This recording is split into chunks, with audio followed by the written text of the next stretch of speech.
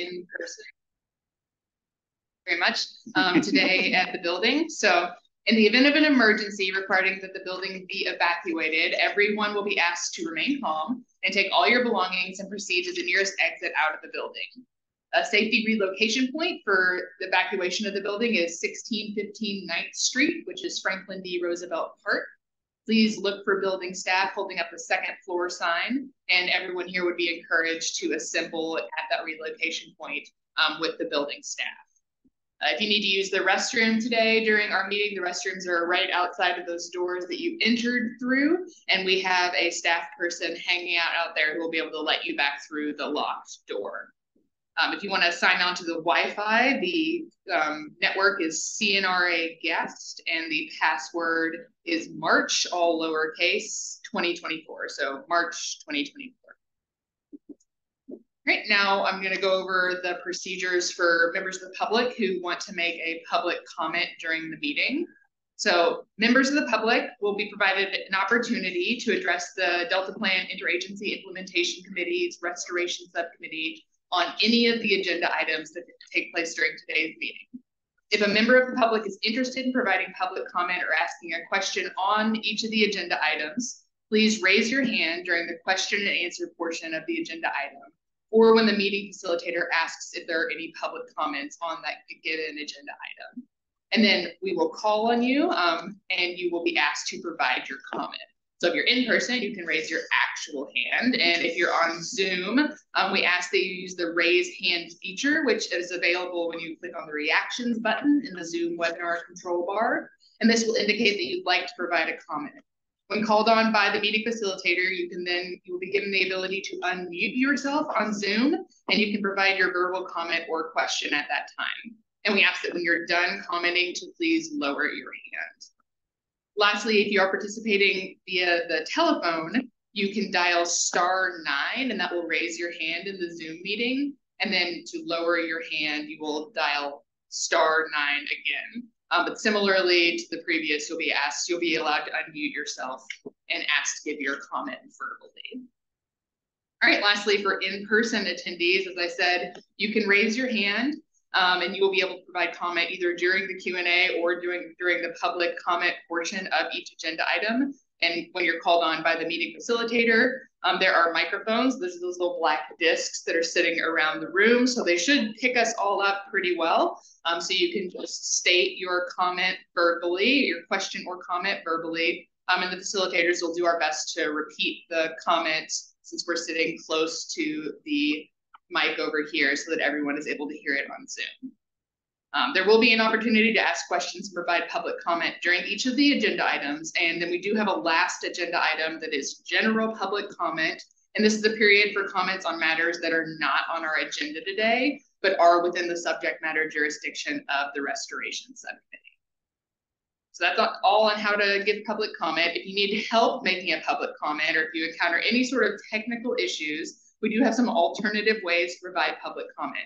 You can email engage@deltacouncil.ca.gov, or you can call or text 916-902-6459, and someone will help you in making your public comment.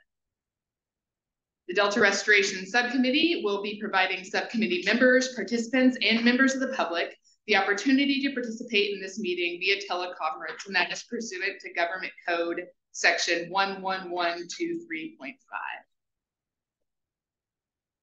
Thank you very much. Next slide, please.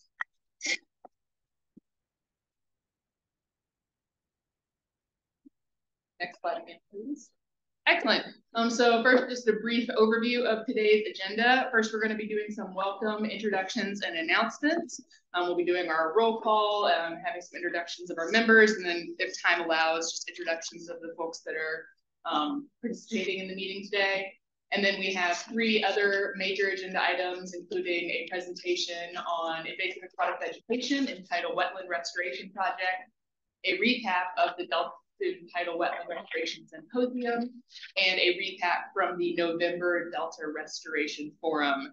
And we'll close out with that general public comment period that we discussed previously. Excellent. So now that we have covered that, we are going to, next slide, please. Provide some introductions, and we're gonna do that through our subcommittee roll call. So if you are your agency's representative on the subcommittee today, Elizabeth is going to be calling the agency names. And so when your agency name is called, if you're the representative on the subcommittee, please state your name, affiliation, and title. And that'll be you sort of reading yourself into the roll call. And this is also going to be your chance to share any relevant announcements that you have on behalf of your agency. So if you have any announcements on behalf of your agency you want to give, you can give them at this time. So I'll turn it over to Elizabeth now to read out the agency names, and we'll do our roll call. Okay, and also we had a couple of members who said they were participating remotely, and so for those couple of people, we're going to do all the people, all the agencies in person first, and I'll do the 2 remote members at the end. So I may call those couple of agencies for the remote members, but hang on until, if you're not in person, hang on until the end. So it's a little confusing, but it's the hybrid situation. All right, so for those in person, and I'm going to do this by agency, Delta Stewardship Council. Good afternoon, Jeff Henderson, Deputy Executive Officer for Planning at the Delta Stewardship Council, and is also here today. My main announcement is that we recently, as in like the last 2 or 3 days, posted updates to our performance measures, including updated tracking information associated with the performance measures that were adopted as part of the 2022 ecosystem. That's the update. Okay. Amanda Bull, specialist in planning and science. The main updates, this is one of the subcommittees for the Delta Plan Interagency Implementation Committee. The second one is the Delta Agency Science Work Group. Some of you may also be aware of that one and maybe on those emails as well. That group is meeting on March 19th and we'll be focusing on harmful algal blooms. So if you're not on that list and are curious, please reach out. Happy to send you an invite to that. And then the full DPIIC will be gathering on April 15th. Okay. California Department of Fish and Wildlife. California Department of Food and Agriculture. Oh, sorry. Dan Ellis, Senior Environmental Scientist with Invasive.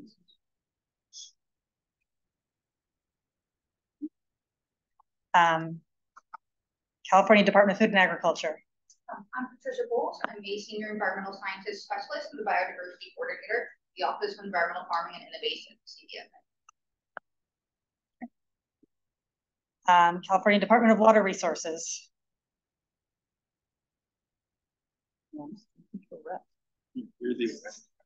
So many names. Hello. Charlotte calls the first. Hi, I'm Charlotte Biggs from Water Resources. I don't have any. Okay, that's fine. California Natural Resources Agency. Okay. California EPA. Central Valley Flood Protection Board. Good afternoon, everybody. Jamie Silva, Senior Environmental Scientist with the Environmental Services and Land Management Branch. And no announcements. Delta Protection Commission. Delta Conservancy. Hello, Campbell Ingram, Executive Officer, Delta Conservancy. Our big announcement is that we were just been very successful in moving the nature-based solutions funding that we received to 11 projects that will convert agricultural lands on the deeply subsided areas in the Delta to either rice or managed wetland. Should result in about 110,000 tons per year of avoided carbon emissions and stopping subsidence on 11,000 acres. Actually just signed the grant agreement yesterday for restoring all of Web Tract to a mosaic of rice and managed wetland to demonstrate how we can manage these islands in perpetuity and more resilient, stop subsidence, stop carbon emissions, and also economically viable in the future. So really excited about that. Okay. State Water Resources Control Board. NOAA Fisheries. I'm Amanda Cranford. I work for the NOAA Fisheries Central Valley office in Sacramento. I'm our lead for collaborative science and adaptive management. And I'm sitting in for Kathy Marcinkiewicz today. Unfortunately, she wasn't able to make it. One quick announcement that I think will be of interest. On February 2nd, we released our 5-year status review for Sacramento River winter run Chinook salmon. So just quick note on the conclusion, we've determined they should remain endangered, but just a note for this group, certainly one of the changes in the positive direction over the last 6 or plus years is the amount of habitat restoration benefiting the species. Unfortunately, some of the other limiting factors didn't turn the dial in a direction that we could downlist them, but that's, I think, interesting information for folks who are conducting restoration out there on the landscape. Thank you. Okay, U.S. Army Corps of Engineers. You might have person line, I'll get to him. No in person. U.S. Bureau of Reclamation.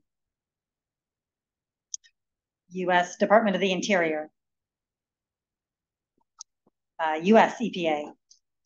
Hi, good afternoon. My name is Sarai Cohen. I'm the Wetland and Ocean Section Manager at EP Region 9. And with me, I have Yeah, hi everyone. Fadwa Buhara, scientist also at the Wetlands and Ocean Section, primarily focusing on the Delta San Joaquin region. U.S. Fish and Wildlife Service, again, probably online. U.S. Geological Survey. Okay, and we have a couple non-DPIIC agencies who do participate on the subcommittee, so I'll call them now in case they're in person. State Parks Division of Boating and Waterways. So my name is Jeffrey Caudell, and I'm the program supervisor for the Aquatic Plant Control Program. No announcements. Standing in for Eddie Hart today. And Buena Vista Rancheria. Okay, and now for the members who are participating remotely, we had 2 people who provided notice that they were going to do that. So I'll call their names now, and are they able to unmute themselves too? Oh. Okay, and you will be unmuted so that you can state your name and title and give us any announcements. So first, Kaylee Allen, U.S. Fish and Wildlife Service. Hi, I'm Kaylee Allen. I am the Senior Advisor for Resources with the Pacific Southwest region of the U.S. Fish and Wildlife Service, and I don't have any announcements today. Thanks. And Michael Porter, U.S. Army Corps of Engineers.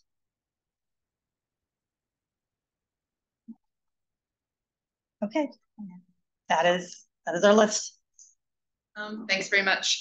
Quickly, Kaylee, can you please disclose if you have anyone over the age 18 in this room with you at this time?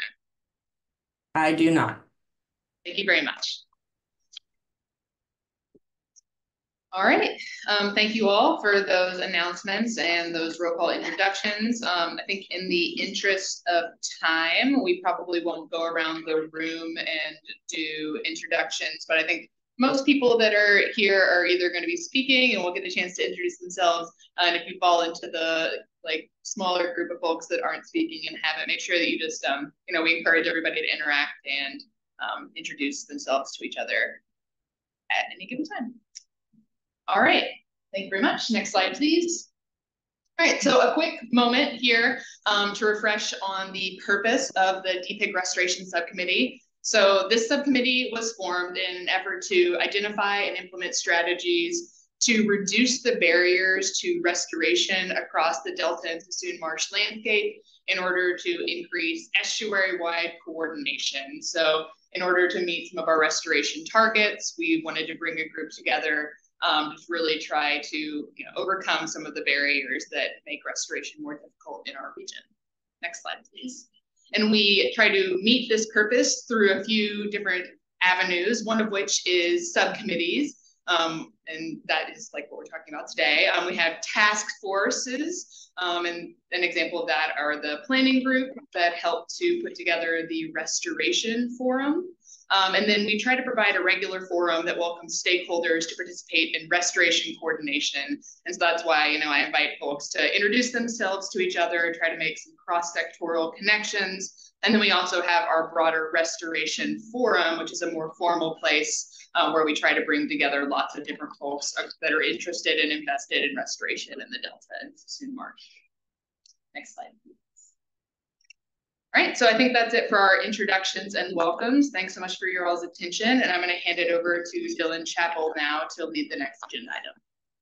Great, thanks. For those of you I don't know, I'm Dylan Chappell. I'm Environmental Program Manager of the Adaptive Management Unit at the Delta Stewardship Council, and co-lead on the DPIIC Restoration Subcommittee. So we are excited to bring this agenda item to you today. And before we get into it, I just want to briefly introduce the panel that we'll have for our discussion. So to my left, we have Louise Conrad, who's the lead scientist of the Department of Water Resources, California Department of Water Resources. Gina Darren is a senior environmental scientist supervisor at the Department of Water Resources from the Fish Restoration Program. And Jeff Caudill, senior environmental scientist supervisor from the California State Parks Division of Boating and Waterways. And then also just want to acknowledge the other contributors on this slide who have helped us develop the work that we're going to be presenting to you all today.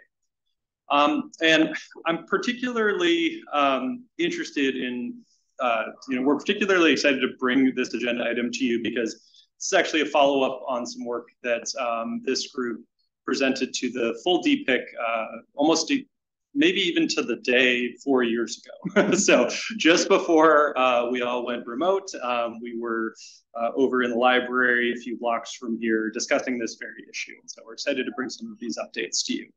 So before we dive into the details, I did just want to frame up these discussion questions that were also included in our meeting notice to help us set the stage for what we're hoping that you all can consider alongside our panelists as we walk through this presentation. So these are the discussion topics we're going to come back to at the end. So possible approaches for expanding and permitting adaptive management of invasive aquatic vegetation control in or near restoration sites. Possible approaches to better integrate invasive aquatic vegetation monitoring and control actions into the restoration planning and permitting process. And how agencies and interested parties might support ongoing adaptive management for invasive aquatic vegetation control. So you're probably picking up on the themes of our presentation pretty clearly from these discussion items, and we're looking forward to diving in more detail. Just wanted to briefly mention why we're bringing this item to you in particular.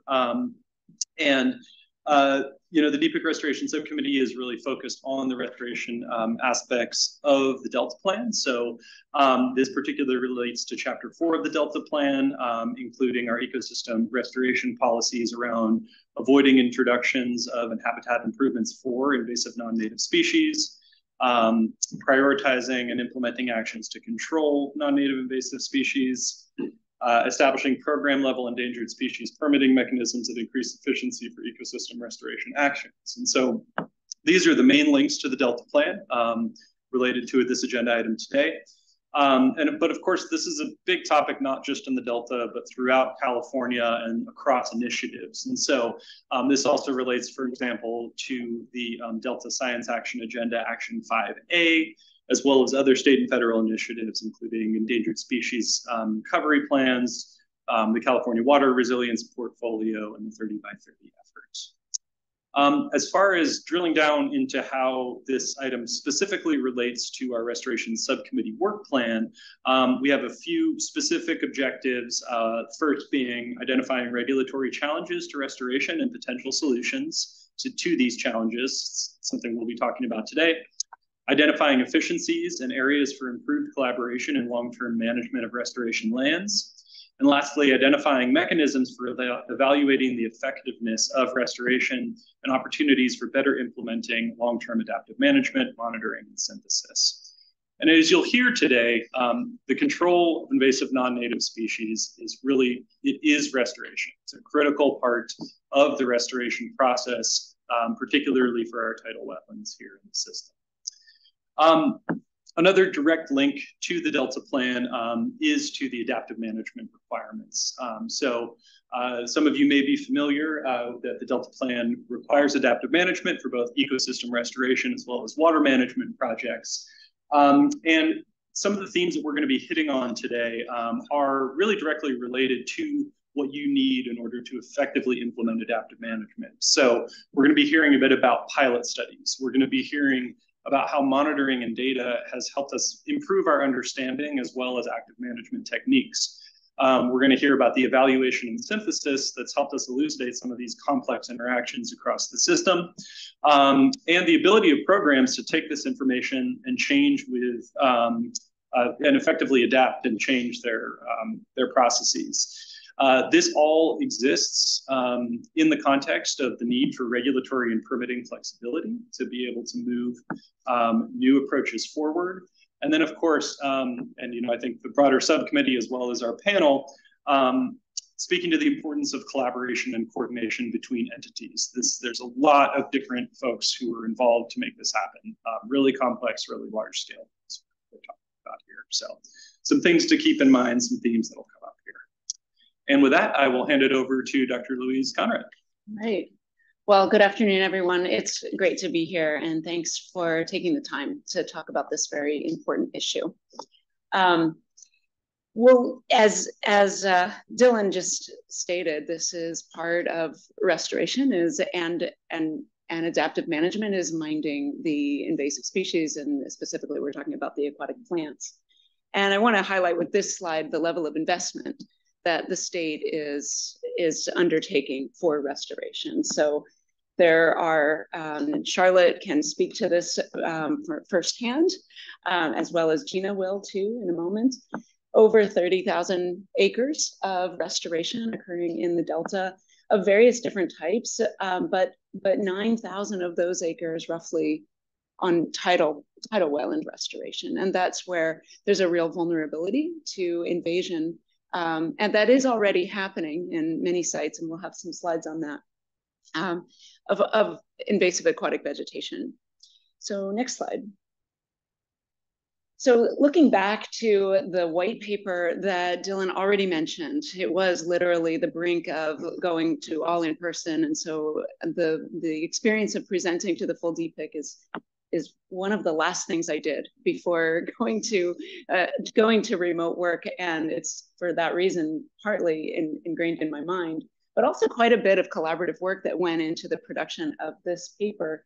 That's 20 pages or so, where we looked into the risks and the links to adaptive management and made some recommendations for what really needed to happen to advance science and advance our ability to manage invasive aquatic vegetation as it encroaches on restoration sites. And so one of those was that we needed to be more proactive. That includes a real emphasis on the paper we had to the importance of innovation and science to getting to tools that can be effective. At the time, and I think Jeff is going to speak to this a little bit more, we were on the tail end of a major research project, and there's been several now that have shown that some of the tools, especially for submerged aquatic vegetation, are limited in their ability to be effective in the Delta, simply because it is a tidal system. And so when you are applying tools where you need, say, a specific concentration of herbicide that you need to maintain, sometimes for long periods of time, in order to have any effect on the plants that you're trying to treat, it's really hard to do that in a tidal system and at the scale of the restoration sites that we're trying to maintain and construct and maintain. We noted in the paper as well that we needed to identify funding for consistent monitoring for aquatic weed coverage. And that's important not only for maintaining some idea of what the status and trends are, but also for early detection. So we know that if you can detect invasive species early on, then you're going to be more likely to treat the issue. And I already talked a little bit about the new tools. I did want to highlight that, in addition to the need for innovation and science in this area, it's also a policy issue. And that's because Division of Boating and Waterways and any entity treating aquatic habitat in the Delta needs a permit. And to operate and to go forward with innovation or try new ideas needs to be permitted. And if there is not flexibility around that, and I mean, we need to have all the permits be science-based and important guardrails for the safety of using chemicals, say, in the habitat, there needs to be the ability to try tools to see what they will work and then be able to evaluate the trade-offs between using certain tools and if they're effective to having vegetation in place that could be invasive and undermine the benefits that we're trying to achieve with the restoration habitat. Next slide. Okay, so with this slide, I want to note for those of you that aren't aware, there are multiple forms of invasive aquatic vegetation in the Delta. They are 3 general types: floating aquatic vegetation, floats on the water surface. Submerged aquatic vegetation is rooted and the full organism of the plant is submerged under the water. And then emergent aquatic vegetation has its roots in tidal aquatic wetted habitat, but is existing above entirely, the foliage is entirely above the water and is in a little bit more upland compared to floating aquatic vegetation. So what I want to note about each of these 3 general communities of aquatic vegetation is that they are all dominated in the Delta by invasive species. And that list of invasive species is one that is not static, it is changing. The species in bold there are relatively recent invaders and are now expanding in the Delta. And each of these is going to have different tools that are going to be most effective. So not only is there a need to be innovating and trying to figure out how to treat the system that we have in the Delta, which is tidal, we also have a moving target in terms of what our targets are for treatment. So it's a very difficult problem. Next slide. Okay, so this and the next slide are going to talk a little bit more about the expansion and really underscore the issue that in that map, this is the map I just showed about the scale of restoration. The expansion is happening right in the area where we are trying to provide restoration benefits. So between 2004 and 2018, submerged aquatic vegetation coverage more than doubled in the North and Central Delta, and specifically in these areas of the North Delta Arc, Liberty Island area, where we're seeing quite a bit of expansion. And I think the next slide will show that. Thank you. So here you're seeing an imagery that's taken from the air, and then that imagery is being classified by the type of vegetation that's occupying that space. So the blue is open water. And what you can see in this time series of the same spot from between 2004 and October 2016 is a general theme of expansion. So you can see this is going to be occupying the very habitat where we're hoping to provide space for our native fishes.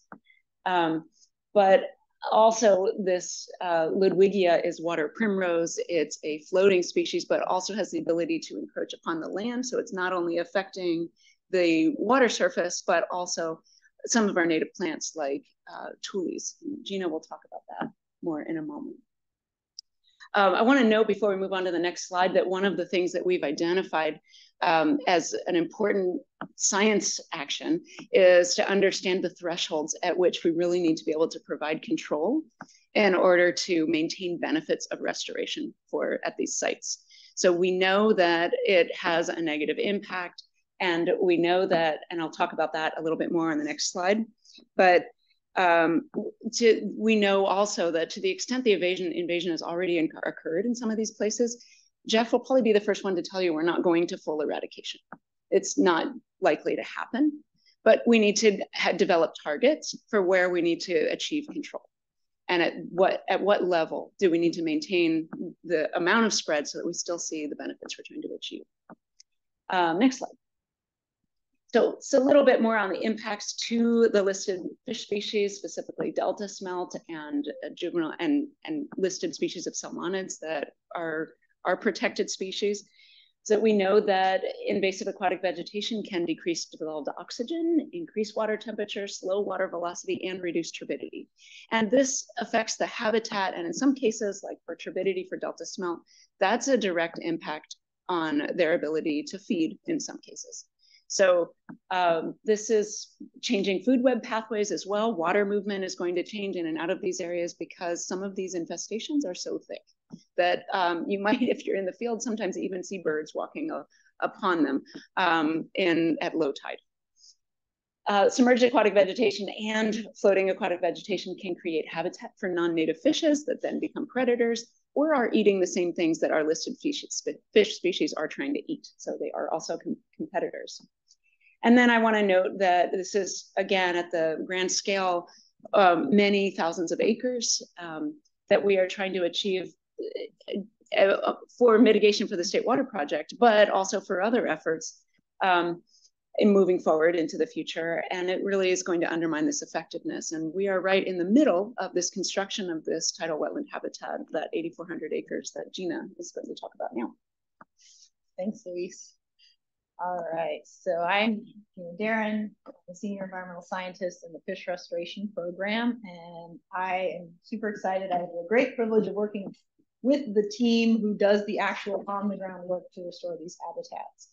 And from what my team and I have seen on the ground, I can't emphasize this enough, invasive aquatic vegetation management is tidal habitat restoration. So for example, the pictures on the slides here are pictures of the tall or upright plants or tules, the mix of desired tule species and cattails. These provide diversity in the vegetation community, which is really good for all the species that live on the sites, not just the fish.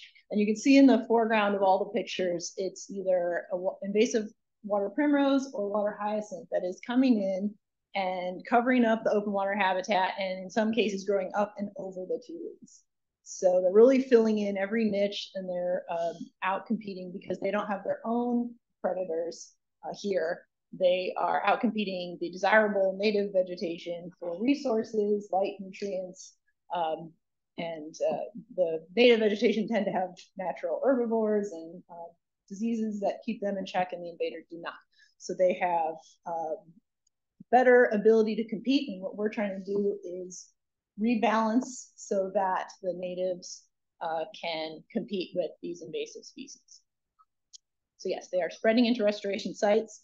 The issue is, so the second bullet there, while restoration projects are designed for the listed species, for the salmonids, for the Delta smelt, invasive aquatic veg control is restricted.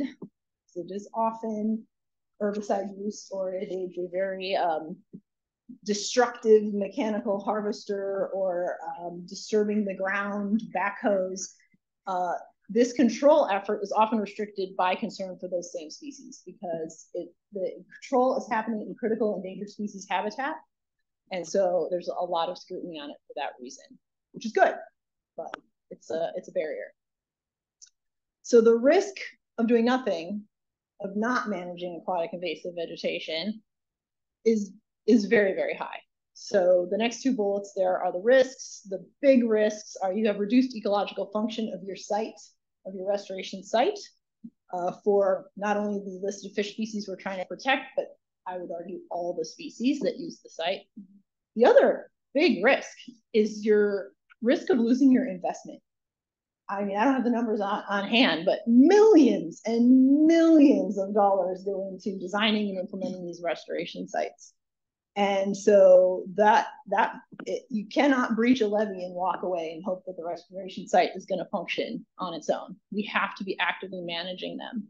And the other potential risk of impacts of invasive aquatic veg to restoration sites is risk of not getting or losing mitigation credits to operate the State Water Project.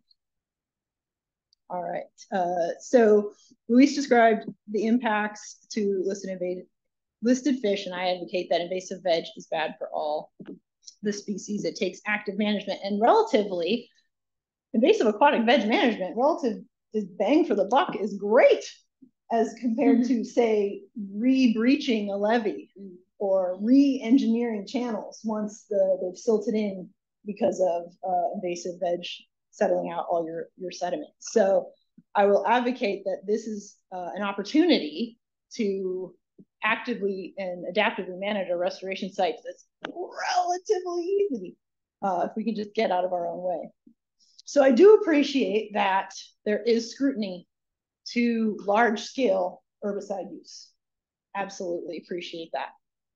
However, the delays in getting the use of herbicides permitted at scale for restoration sites are costly because while we're waiting for our permits and to get all the information, the invasive species are spreading, and we will need now more herbicide to manage what we could have caught early.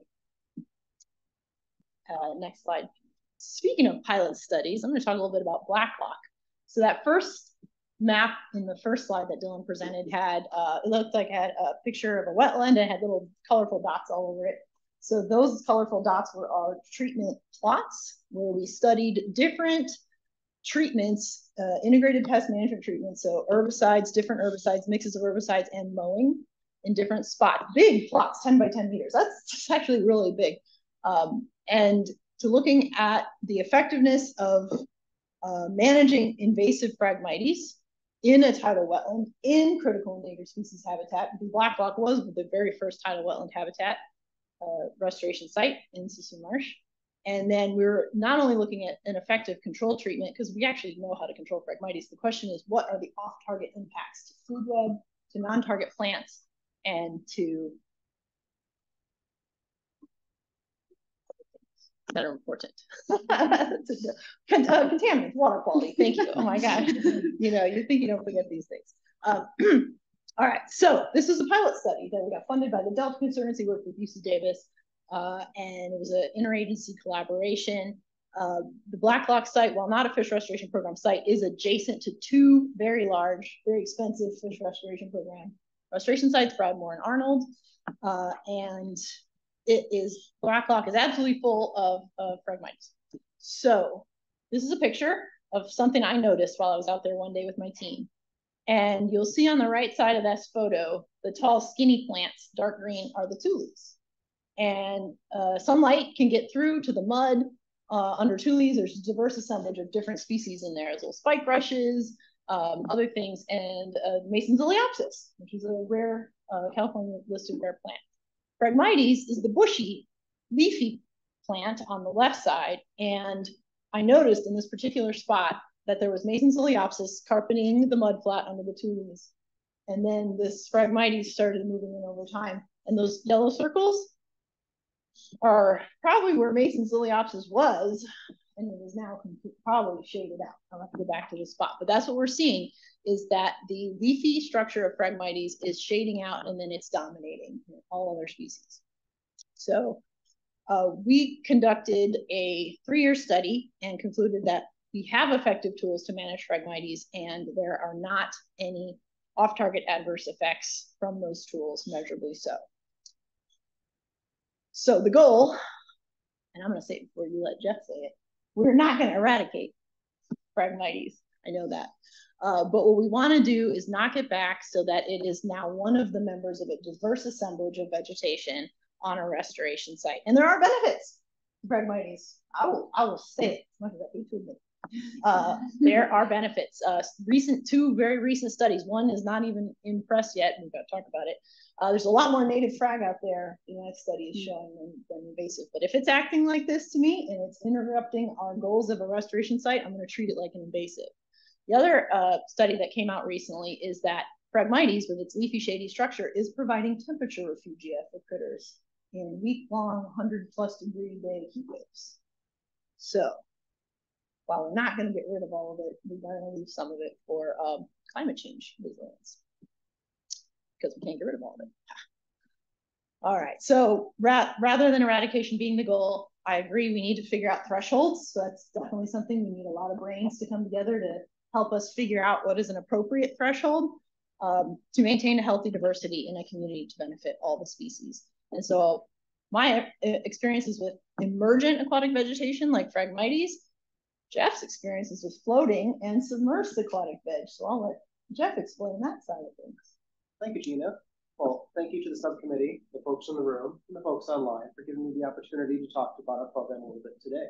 So Jeffrey Caudell, California State Parks, and I am the supervisor for the Aquatic Invasive Plant Control Program.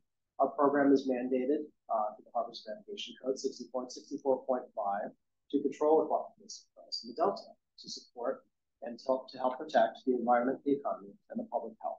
And so with all the regulatory permits that have briefly been mentioned earlier today that we have, it allows our program to control up to 15,000 acres of aquatic vegetation in the California Delta. For reference, that area in terms of water acres is about 68,000 acres right now. Also, we talk about these species. There are 10 current species that we have on our target list of invasive aquatic vegetation. 4 of them are floating plants, and 6 of them are submerged plants. Our current budget right now is $5.3 million per year. And so when it comes to me giving you the hat trick on eradication now, which is the third time I've mentioned it, we don't have the funding to be able to provide for eradication of plant species in the Delta. On top of it, we don't have control over the inputs into the Delta. We are limited in a geographic space, do the best we can with the limited resources we have, and to manage all the different expectations of all the stakeholders that we have within the Delta. Next slide, please. So as a part of all the regulatory actions that have been taken at the legislature, it used to be that California Congress would authorize a plant, and then plant for control in Delta for our program through the agency. And in 2013, Assembly Bill 763 had allowed us to work with the California Department of Fish and Wildlife on a risk assessment process where CDFW would utilize their partners and their subject matter experts to make a determination on a risk assessment should another plant be added. And as a result of that, we now have 10 plants instead of the 3 we had going into this process. And as Dr. Louise Conrad had pointed out earlier, alligator weed and ribbon weed are the 2 most recent plants that have been added in 2018 and 2022 respectively to our program list. So that list is going to grow. It is unfortunately not going to shrink. On top of it, we have worked with U.S. Federal Services, which is the U.S. Fish and Wildlife Service, and the National Marine Fisheries Services on our biological opinions, which are the federal authorizations that a program has to operate. And in doing so, we have worked with them on an annual basis on some of our newer control tools that have proved to be more effective, but have potential impacts towards critical habitat of the listed species to try and get new tools for our program. And we have had some success with that I'll talk about very quickly in a moment. On top of it, we found that increased communication with other state agencies, such as the California Department of Fish and Wildlife, or CDFW on these risk assessments, allows that time frame to be shortened. You just jump in there with an emergency request without any kind of previous or prior notifications. It doesn't necessarily speed up this process because they have a lot of work to do to deem a product or a plant, excuse me, to be invasive. Next slide, please. And so with all the permitting that we have, this is what we might refer to as the trivial pursuit wheel of regulatory authorizations that our program needs to work with. And these are both the regulatory agencies and in many ways our partners that we work with to be able to control aquatic vegetation because there are endangered species within the program area, which makes it very challenging. But there are also opportunities as the reason why we're here to talk about restoration and what I'll end my particular talk with. And so we work with a lot of different local, state, and federal agencies on making sure that we are compliant, have the correct conservation mitigation measures, but are also working with them as our partners to be able to accomplish our mission and our goals and see if there's any synergy within our goals. That's a part of the reason why our program has worked with CDFW, UWR, in the past to be able to expand our program to find missions that we can synergize with working together on. So one of the things that I'll also mention is that demonstration investigation zones are something that our program came up with and as a part of our biological opinions. It is the new use of a tool that we have not utilized before. We are going to have it in our limited plot. We are going to write essentially a small white paper on it, take a lot of data, and work with the federal agencies to make sure that we all understand the use, effectiveness, but the also potential impacts of this tool. Be able to utilize this tool operationally within the parameters of our biological opinions and authorizations. Next slide, please. And so as far as the controls, we have started this process back in 2019. And as a result, we have a few new tools that we have as operational. One, for example, is drones. We use drones as an application tool with the current herbicides that we have. On top of it, we have 2 different contact herbicides for submerged aquatic vegetation compared to the systemic herbicide that we used to use before. The challenge with the systemic herbicide, chlorodone, is that it is effective in static waters, but the Delta is unfortunately not a static waterway. And to be able to keep those concentrations in the water at an effective level is very, very costly and resource intensive. These contact herbicides that we're using now instead have a lot of great benefits, including it's zero on the resource cost, it's more effective, and it's contact, which makes it work faster. But the downside to that is it has potential impacts to the fish in the area and the critical habitat. So we have to be very careful with that. We are promoting adaptive management. As I mentioned, we're kind of reducing fluoride. But with these new contact herbicides, the benefits of it could be very, very good in a restoration setting, where having a monoculture of invasive weeds in an area that you are trying to restore for tidal wetland acres doesn't give you the restorative benefits that you're hoping for. And on top of it, it's not very good for the endangered species or the critical habitat that are there. Some of the challenges that we have with this program too are we have found ways to work with the federal agencies and state agencies and our partners to be able to find new control tools that work for the rest of the stuff. But when it comes to working with the restoration areas, which is key habitat for endangered fishes, endangered species, and habitat, the science is really what helps drive us forward.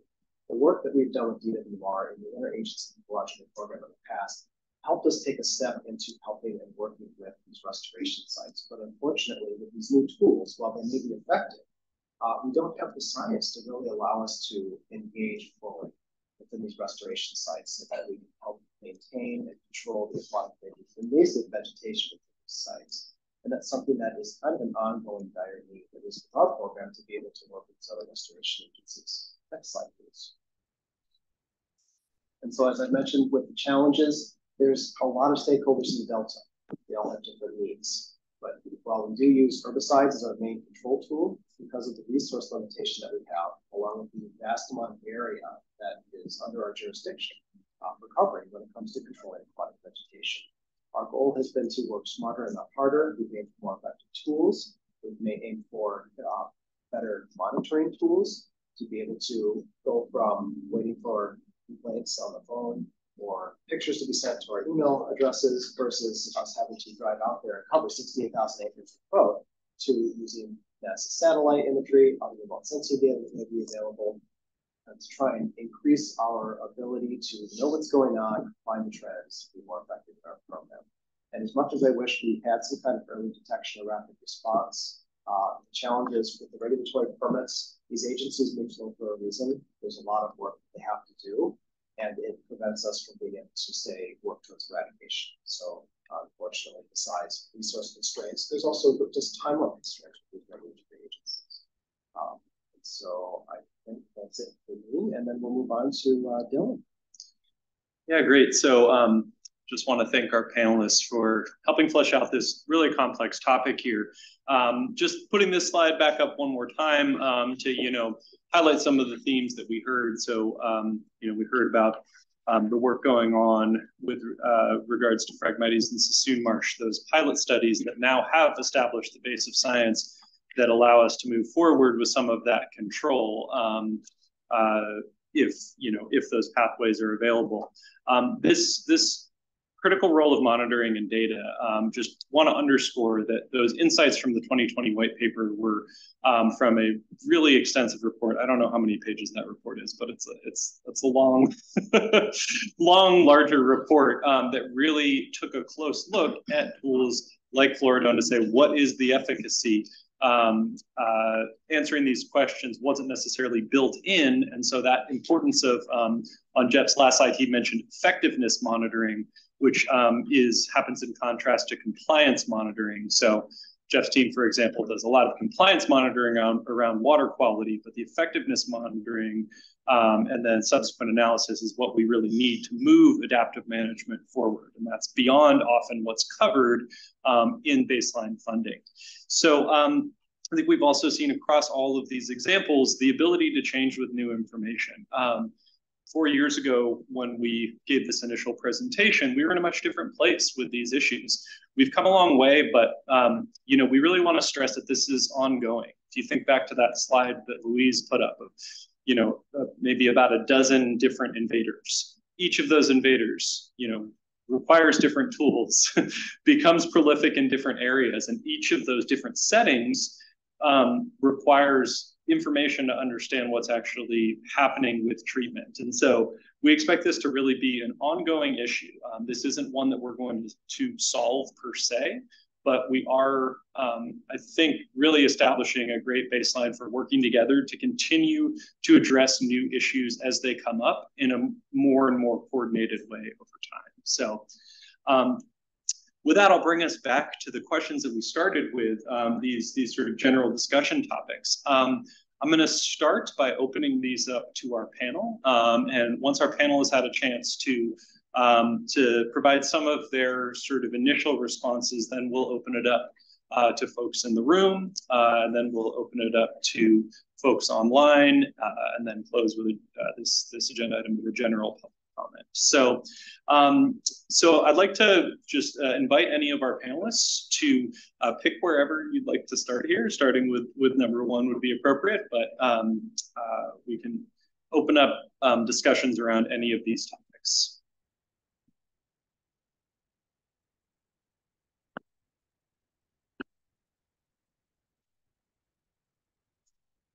All right, so Gina Daring, Fish Restoration Program. So the possible approaches, number one, for expanding and permitting adaptive management for invasive aquatic veg in or near restoration sites. So one of the issues that was presented to me many years ago was when they started, land managers started seeing Phragmites expanding in System Marsh. What could we do about it? And I was like, nothing. It's in critical endangered species habitat. It's not on Boating and Waterways treatment list. It's we cannot. There's really no way to control Phragmites other than with systemic herbicides. So it's a non-starter, and they were just watching it happen. And then we went to our permitting agencies to say, hey, now we've got restoration sites in the area. We really need to deal with this. And they said, we don't have enough information to know if it's safe to do so in critical endangered species habitat. So my boss said, get a grant. All right. So we went to the Delta Conservancy. Thank you. And partnered with agencies to investigate this question.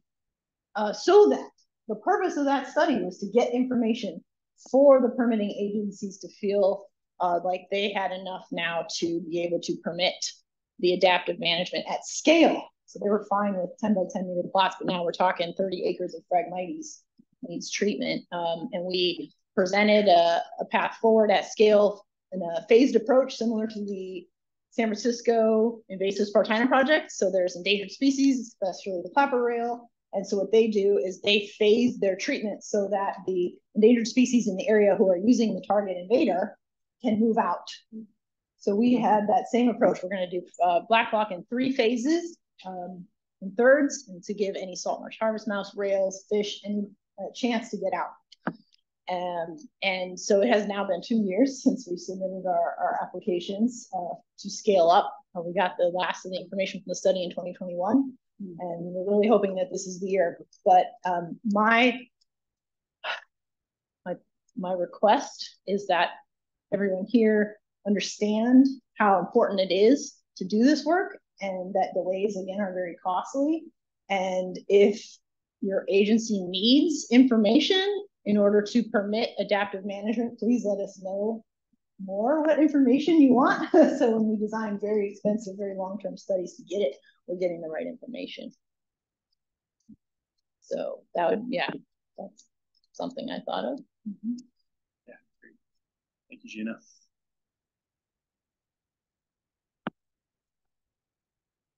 I wanted to speak a little bit to the early detection rapid response piece. It's not really one of the things, but we'll put it in number 2 as related to monitoring. And one of the things that there's a couple of interagency groups that talk about invasive aquatic vegetation and have collaborative venues for discussion, which has been a really helpful thing. And actually right now, the invasive aquatic vegetation project work team of the Interagency Ecological Program is meeting, having great conversations as we speak over here. One of the things that group has suggested could happen is proactive risk assessments.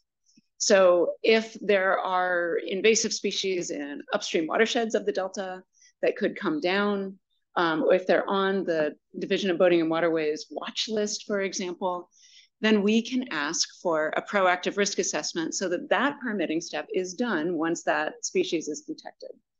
And then treatment can start right away.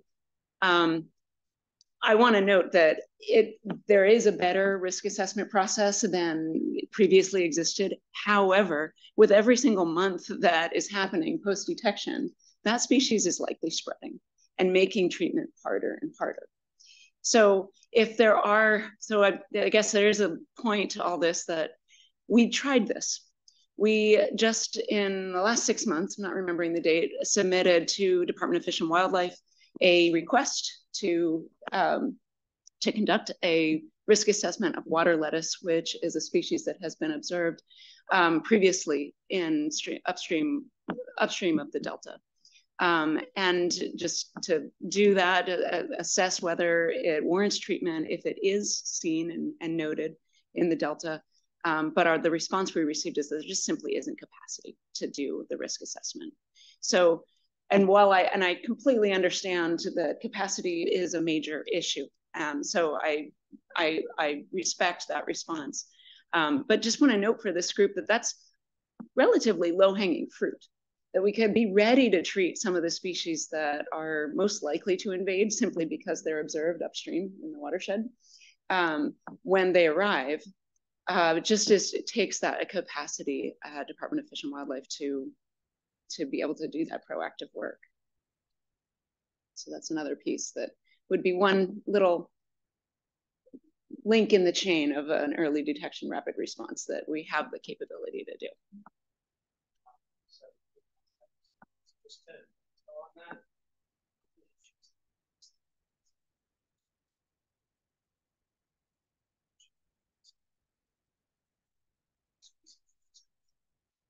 What if groups had seen it and nobody had communicated it? And nobody had said anything. So one thing that could be helpful.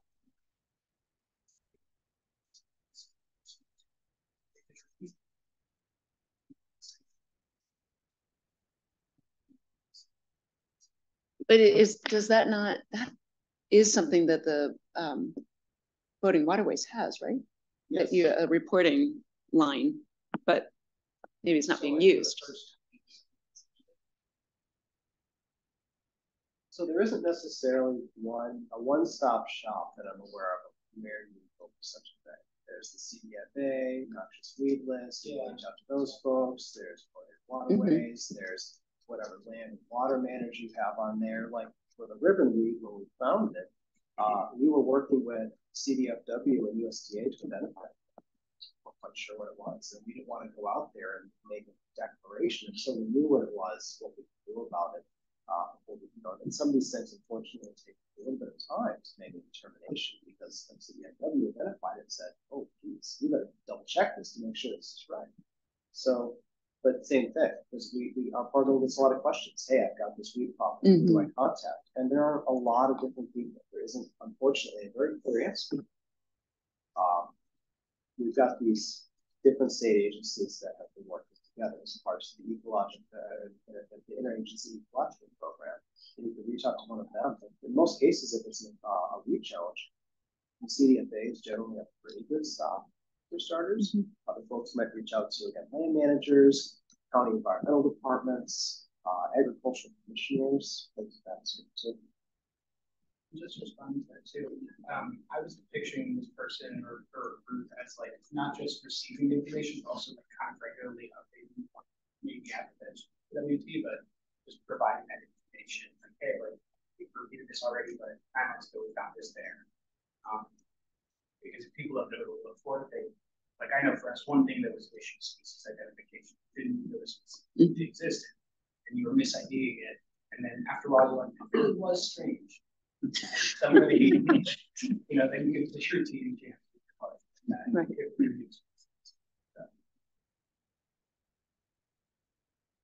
Right. If you could repeat questions. Sure. Yeah.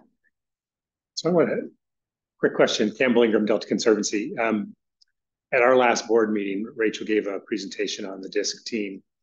And one of our board members requested that we actually start to take this information out to public work groups in the Delta, because they're your eyes and ears as the people that are out there. If they recognize these invasives, they can report them early. But I'm curious if that's helpful based on everything I'm hearing. You know, that goes into an awareness of where they are in a system that lacks the permitting and the resources and the funding to be able to address the problem. So I'm assuming it's still beneficial to know where they are and have people identifying where these species are. It also creates kind of a public, not the right term, but sort of a nuisance where you're creating an expectation of treatment from the people who are reporting that you might not be able to live up to. I'm not sure there's a question there, but I'd be interested in your thoughts. Well, I can start. Jeffrey Tidal, California State Parks. We've been working on an app to be able to engage citizen science. And the education that we try to provide through aquatic invasive species outreach programs, workshops, or communications on our emails and such, helps folks if they identify a problem. It used to go from, hey, get this water hyacinth out of my water break. They look at the picture and it's anything but, right? It might not even be invasive. To them, maybe water hyacinth, that was their go-to, and that got us out there. To, over the years, they have started to better identify what the plant is, at least. And we think that is a really good start. But having folks work with us is important because we know where the issues are. We can work back with them, report back to them because they're clearly engaged. And that engagement is very important for us because we find that some of these partners, some of these folks, landowners, members of the public, when we start to work with them, maybe we can start to get certain information from them, land access if ever needed, if that's something that we require to get into some of these areas. But also sometimes they can show up to support us in various workshops and public audience that we attend. Just a quick point of information, Rachel Wigginton, Delta Conservancy. Campbell mentioned the DISC, which is the Delta Interagency Invasive Species Coordination Team, which is one of the interagency groups that meets in the Delta region to talk about invasive species. And then also the Aquatic Veg Project Work Team, the PWT was mentioned, and that's under the IEP.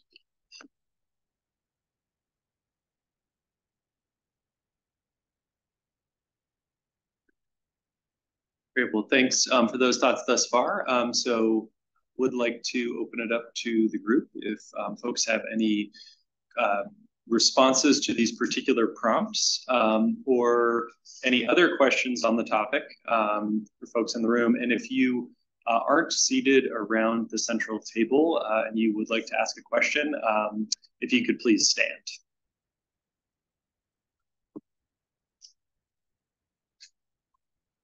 Hi, it's Sarai Cohen, EPA. I'm just wondering for the panel or anyone else here, are there flexibilities in the permitting that you've seen that have been effective so far that you would like to either expand or explore more? Oh, I can start. California State Parks. The flexibilities that we found had to be self-created.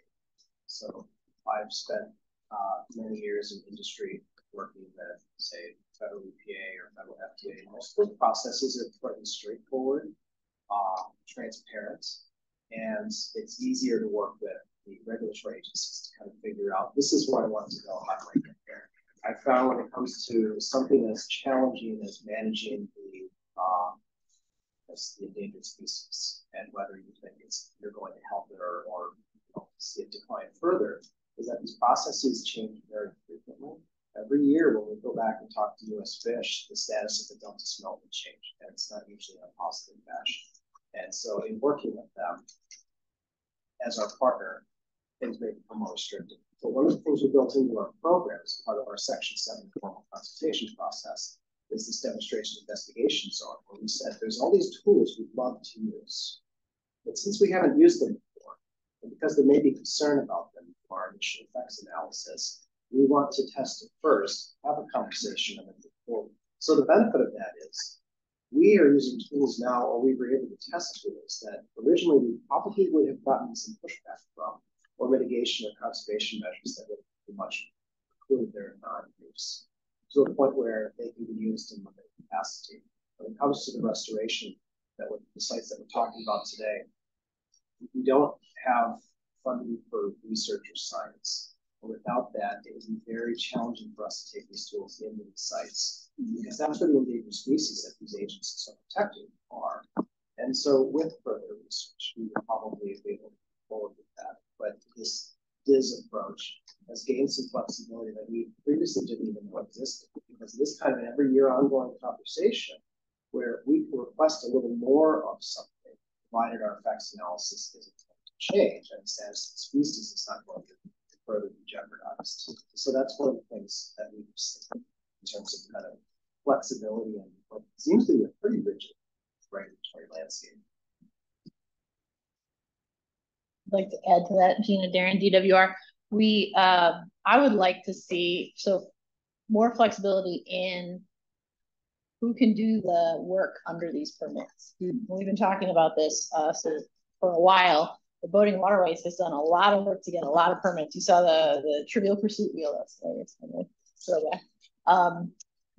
And well, now that Boating and Waterways has all the permits, and maybe they have limited capacity due to their budget or other reasons, other agencies who maybe have more capacity and staff resources, if we could apply and do the work under their permits in the same like geographic scope that they have, and we're reporting up, and so it's not an additional herbicide load, but we're, you know, in all of their terms and conditions, we're operating and we're in communication and we're doing all the monitoring. I would love to see more flexibility on the agencies that are successful in getting these permits to be able to share the permission to do the work with other agencies who have a similar mission. Can I ask a follow-up to that? That would help us now, right? That that would help us, yes. Yeah. Charlotte, on your, sorry, did I know? You have a hand in here. Sorry to jump in, but yeah, excuse me, I'm Anna Cranford, No Fisheries, so really appreciate hearing, you know, where our, excuse me, existing consultations, you know, allow for successes here and understanding. Really appreciate, you know, both the demonstration investigation zones, right? Because our biological opinions are often leaning on best available information and best available science to look at potential impacts to our species. So the more information that we have regarding a potential effect of an application, the more comfortable we are in sort of permitting that activity moving forward. So, but also understanding you don't have all the time and resources and folks to be able to carry that out. So appreciate the suggestion looking in terms of flexibility, sort of utilizing existing coverage, but bringing on partner agencies to assist with the efforts. You know, on the surface, I think that would be something we would be happy to talk about and look for flexibility to work into, you know, that understanding that resources are limited and you know, this is a beneficial action overall moving forward. I also wanted to mention very much the majority of the, you know, invasive aquatic control is through Boating and Waterways, Section 7 consultation, but I did want to mention we do view the action and the activity as a restoration activity. We do have a programmatic Section 7 consultation for restoration activities that spans valley-wide, and that's really a consultation that's intended to provide efficiencies for good projects, good restoration projects. Usually it is a little bit more of a straightforward application process, doesn't require our full consultation timeline associated with it.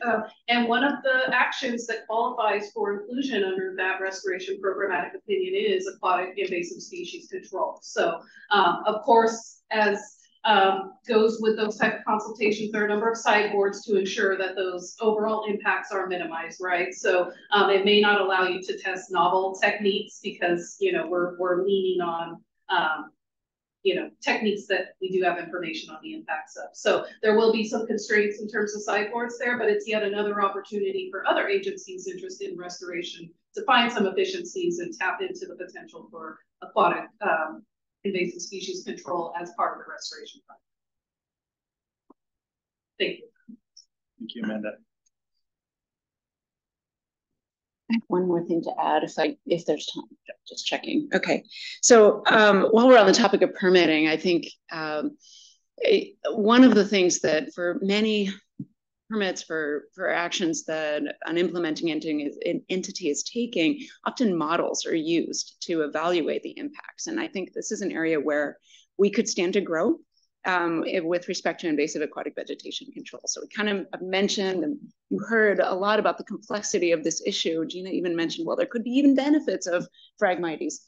And we need a lot of more, we probably need more research to be able to do this, but there have already been some initial efforts to develop bioeconomic models that can evaluate the, given what we know about species growth, survival, habitat use for plants, where and the efficacy of the tools that we have, you can make an evaluation of how likely you are to affect an impact on the species that you're trying to control.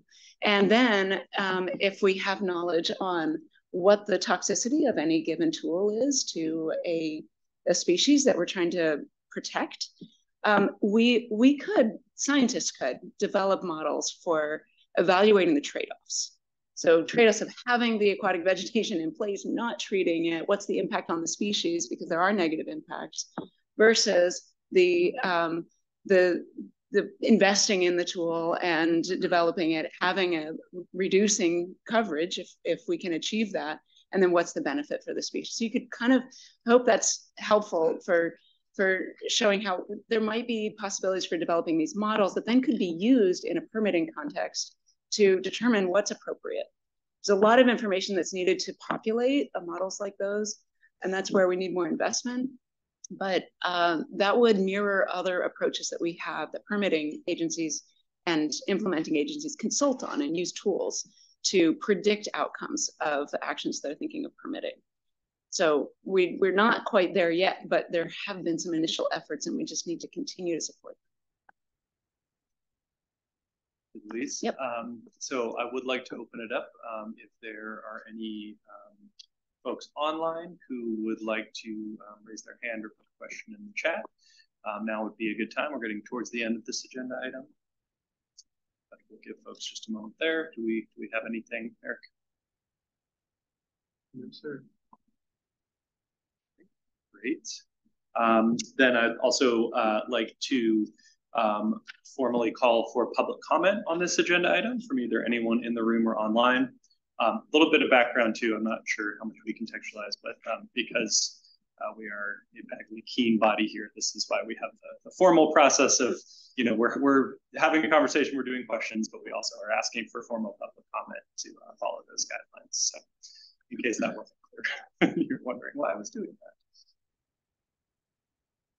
Do we have any public comment? No public. Oh, there is one, Doug Johnson. You can speak.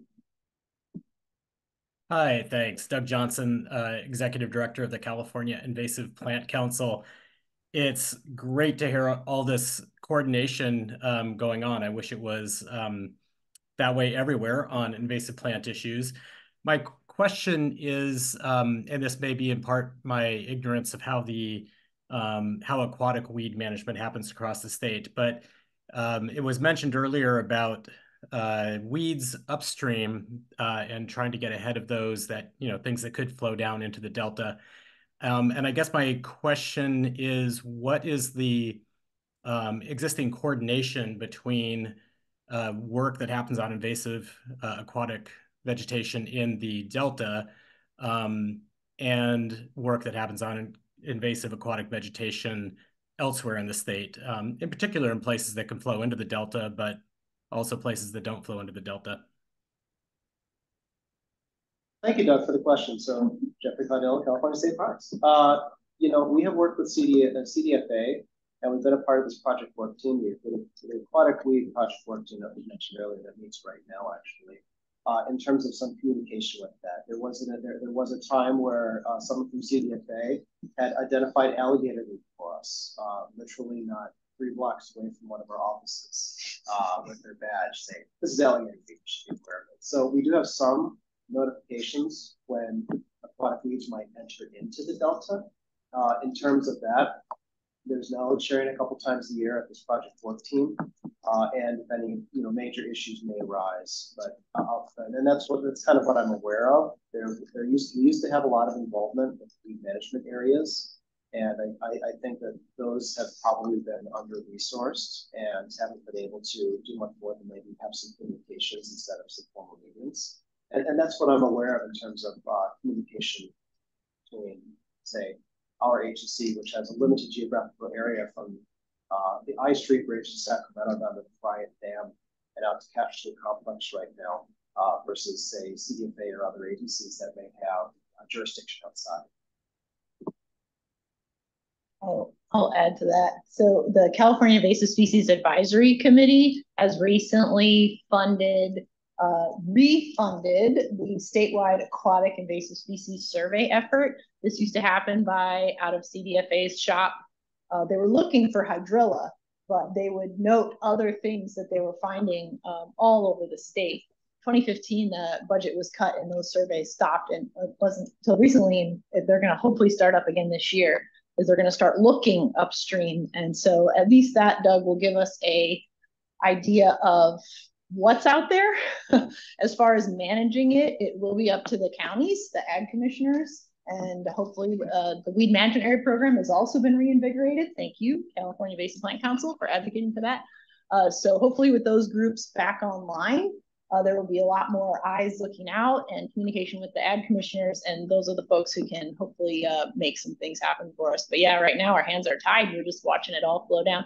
I work with the Oroville Field Division of DWR, and they have alligator weed right underneath the Oroville Dam, and they're just watching it expand and flow back down to us in the Delta. It's really nothing we can do.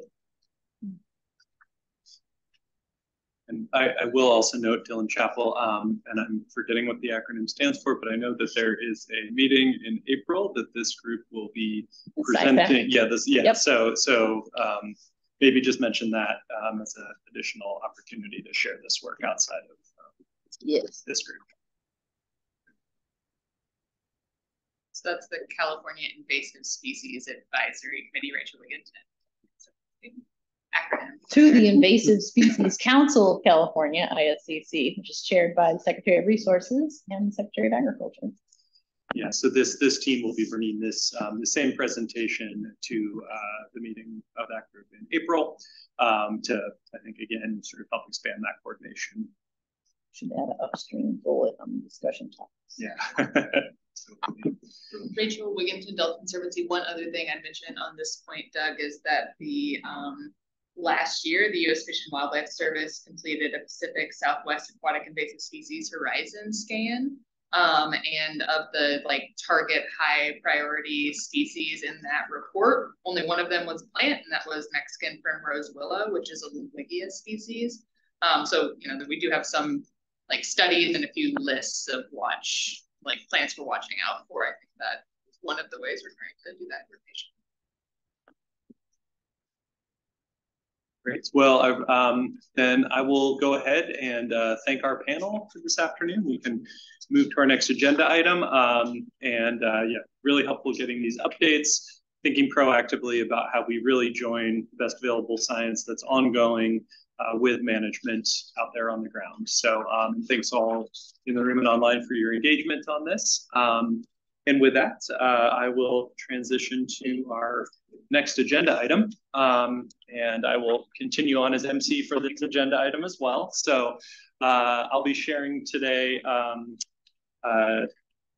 collaboration with Rosemary Hartman, who is Environmental Program Manager at the Department of Water Resources, a recap of the Tidal Wetland Science Symposium. And this is another example of taking data that is coming out of restoration projects, analyzing and synthesizing it to help improve outcomes. So November was a busy month for some of us, and next you'll hear from Rachel Wigginton about the Restoration Forum, which happened the day after this. But the Tidal Wetland Restoration Science Symposium was co-hosted by the Department of Water Resources and the state water contractors on November 1st, 2023. I'm talking to you about it today because I served on the planning committee that Rosie led. And so for this event, we had over 230 participants and over 30 presenters across a wide range of topics related to the developing science around tidal wetland restoration. The goals of this symposium were to provide a forum for wetland researchers and restoration managers to collaboratively discuss the state of the science, identify high priority science activities needed to support adaptive management of wetland restoration sites, and lastly, identify high priority adaptive management activities needed to maximize the effectiveness of wetland restoration. Briefly wanted to also draw some of the connections between this effort and the Delta Plan and the DPIIC. So as many of you likely remember, the impetus for forming this restoration subcommittee was the amendment to Chapter 4 of the Delta Plan. This includes an ecosystem restoration target of 32,500 acres of tidal wetland restoration by 2050 over a 2007 baseline. And so understanding the science of these projects as they develop is going to be really critical as we continue to scale up towards meeting this larger scale goal. Of course, as we've already discussed today, adaptive management is a key aspect of this. It's also required by the Delta Plan and requires extensive data collection, analysis, synthesis, and communication.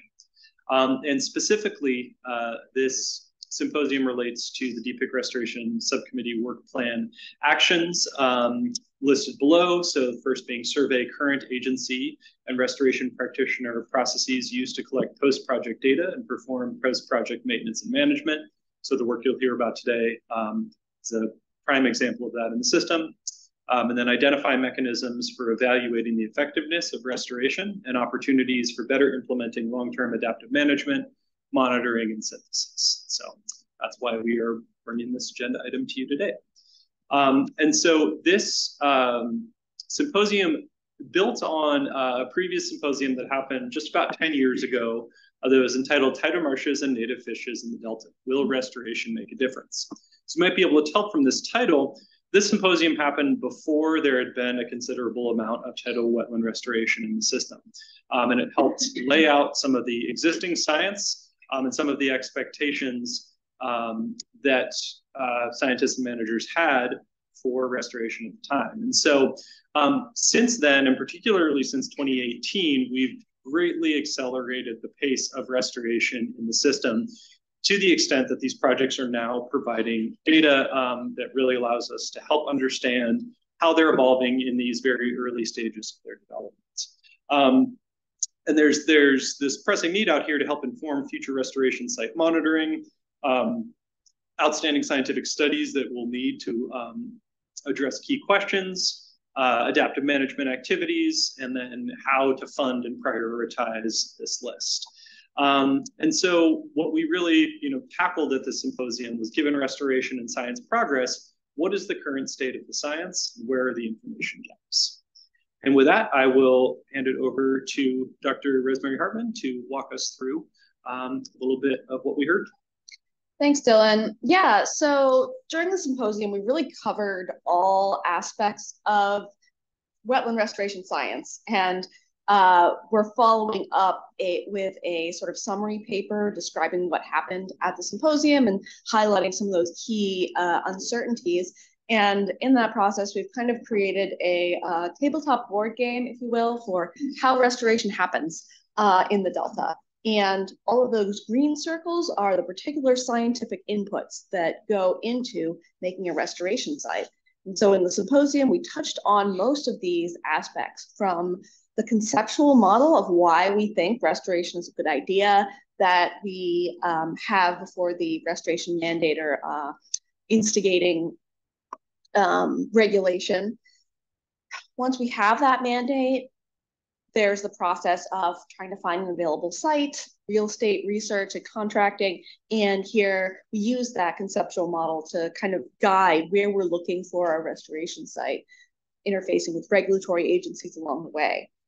Where the science really starts picking up is in that design alternatives phase, where you have hydrodynamic modeling, you have maybe productivity modeling, you have literature review of what has worked on other restoration sites. You have maybe even like fish life cycle modeling. How much potential production do you have? How might that help fish? And that's all interfaced with usually not only the internal restoration team, which is composed of scientists, engineers, contracting managers, et cetera, but also usually an external review team that is reviewing the science that you're doing, making adjustments, making advice, as well as going back to regulatory agencies. Is this what you want? Will this work? Once we settle on a preferred design, there's some impact trade-off analysis along the way where you say, okay, yes, we could get these benefits to Delta smelt, but it might take away this much giant garter snake habitat, that kind of thing. The permitting bubble, which we have at the top there, is actually a place where a lot of that science is really synthesized, laid out in a way that is accessible to the public and the regulatory agencies, describe all of the potential impacts, get your Delta plan consistency. This is also the stage where a adaptive management and monitoring plan is produced in collaboration with usually the interagency ecological program Tidal Wetlands Monitoring Project Work Team, as well as other teams, really leveraging the previous science that's been done. And then after construction, we have effectiveness monitoring, which is different from just compliance monitoring. Not want to only find out, well, did you build the site you said you would, but is the site actually functioning the way you expected it to? That's where the effectiveness monitoring comes in, which is a lot of what we were really digging into in the symposium. And finally, once you have enough data from that effectiveness monitoring, closing that adaptive management loop. Is there anything we should change? Do we need to do more aquatic invasive species control? Do we need to potentially modify the site in any way? What have we learned for the next site? Next slide. So this was a particularly good time to have this symposium because, as Dylan mentioned, the pace of restoration has really picked up since the first of the fish restoration program sites built in 2018. And so this is just a map showing where we have tidal wetland restoration in the estuary right now or have planned in the next 5 to 10 years. The fish restoration program is one of the most robust and largest restoration programs. They have a really good effectiveness monitoring program. And that is for the biological opinions on the State Water Project and Central Valley Project. That's 8,000 acres. There's also multi-benefit projects, such as those being built by the Delta Levees program at Dutch Slough, McCormick-Williamson Tract, and others. The Healthy Rivers and Landscapes program, which is the proposed volunteer agreements program for restoration, including many sites in the Delta. There's also some for-profit restoration, like the Montezuma Wetlands project, and mitigation banks, like the Liberty Island Conservation Bank. Next slide. So all those sites have been recently built or are going to be built in the next few years. But the real part of, science that we got into in the symposium is, what have we learned from those? And we learned through monitoring, right? Compliance monitoring is just showing that you built the site you said you would. Is it wet? Is there vegetation there? Is it a wetland? Is there full tidal action? But the effectiveness monitoring is really where we learn, is the site producing productivity like we expected? Is it producing fish like we expected? Are fish using the site? Are there any negative impacts? Are we seeing weeds invade, et cetera? There's a lot of interagency planning and review of the monitoring program. Like I mentioned previously, we have the interagency ecological program Tidal Wetlands Product Work Team that is a great resource for sharing input onto monitoring plans and output when monitoring has been conducted for a while. In the fish restoration program in particular, they take a before-after control impact technique for monitoring. So not only are they monitoring the site after the restoration, if relevant, they'll monitor before the restoration. So many of these sites were managed wetlands or had some water on them. So they'll take information before the site is built, also before information on the external channels next to the future site if it's not actually wet. And then the control impact side of things is they will also be monitoring nearby tidal wetlands that are already established. And this gives you a baseline of what does the tidal wetland in the estuary normally do, so that if we see big increases in fish or decreases in fish, we can tell, okay, is this because we restored the site, or is this just because it was a really wet year or something like that? Next slide.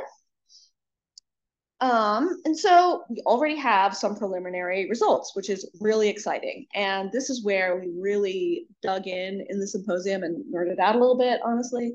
A lot of this isn't published yet, very preliminary, but that was why the symposium was such a great, lively time to collaborate and to get information and to revise our conceptual model of how things work. Got to share some of this early results from our monitoring. Invertebrate productivity at some of these restoration sites is the same as, if not greater than, nearby wetlands. So they are starting to reach the same level as other wetlands in terms of invertebrates. Some evidence shows that during certain times of the day and times of the year, they act as temperature refuges. We all know that climate change is increasing water temperatures in the Delta, and fish need someplace to go or it's not too hot. And wetlands with their vegetation and expansive shallows at night, fish can find cool water refuges.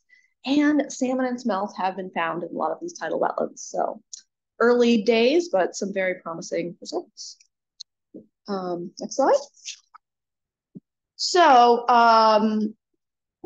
we found a lot of promising results that we talked about at the symposium, but the real meat of the work that we did that day was on what do we not know.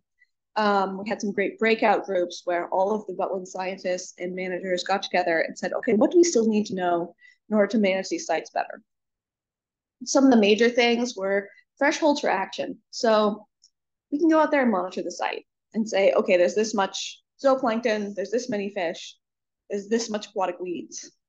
But, you know, as was mentioned earlier, when do we say, okay, this is too much aquatic weeds, we need to do something about it? And when is it like, well, we're going to get some of that and it's not worth the cost of, you know, spreading a bunch of herbicide on here, cost to the fish, not necessarily monetary cost.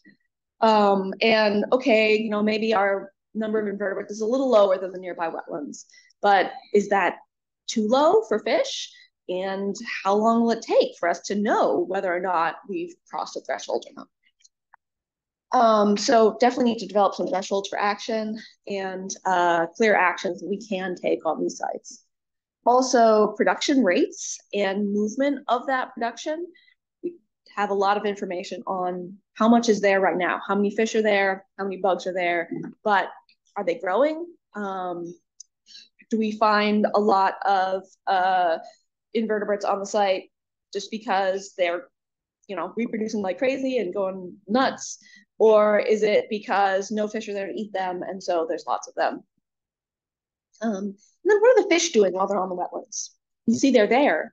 Are they breeding? Are they finding food? Are they finding refuge from predators?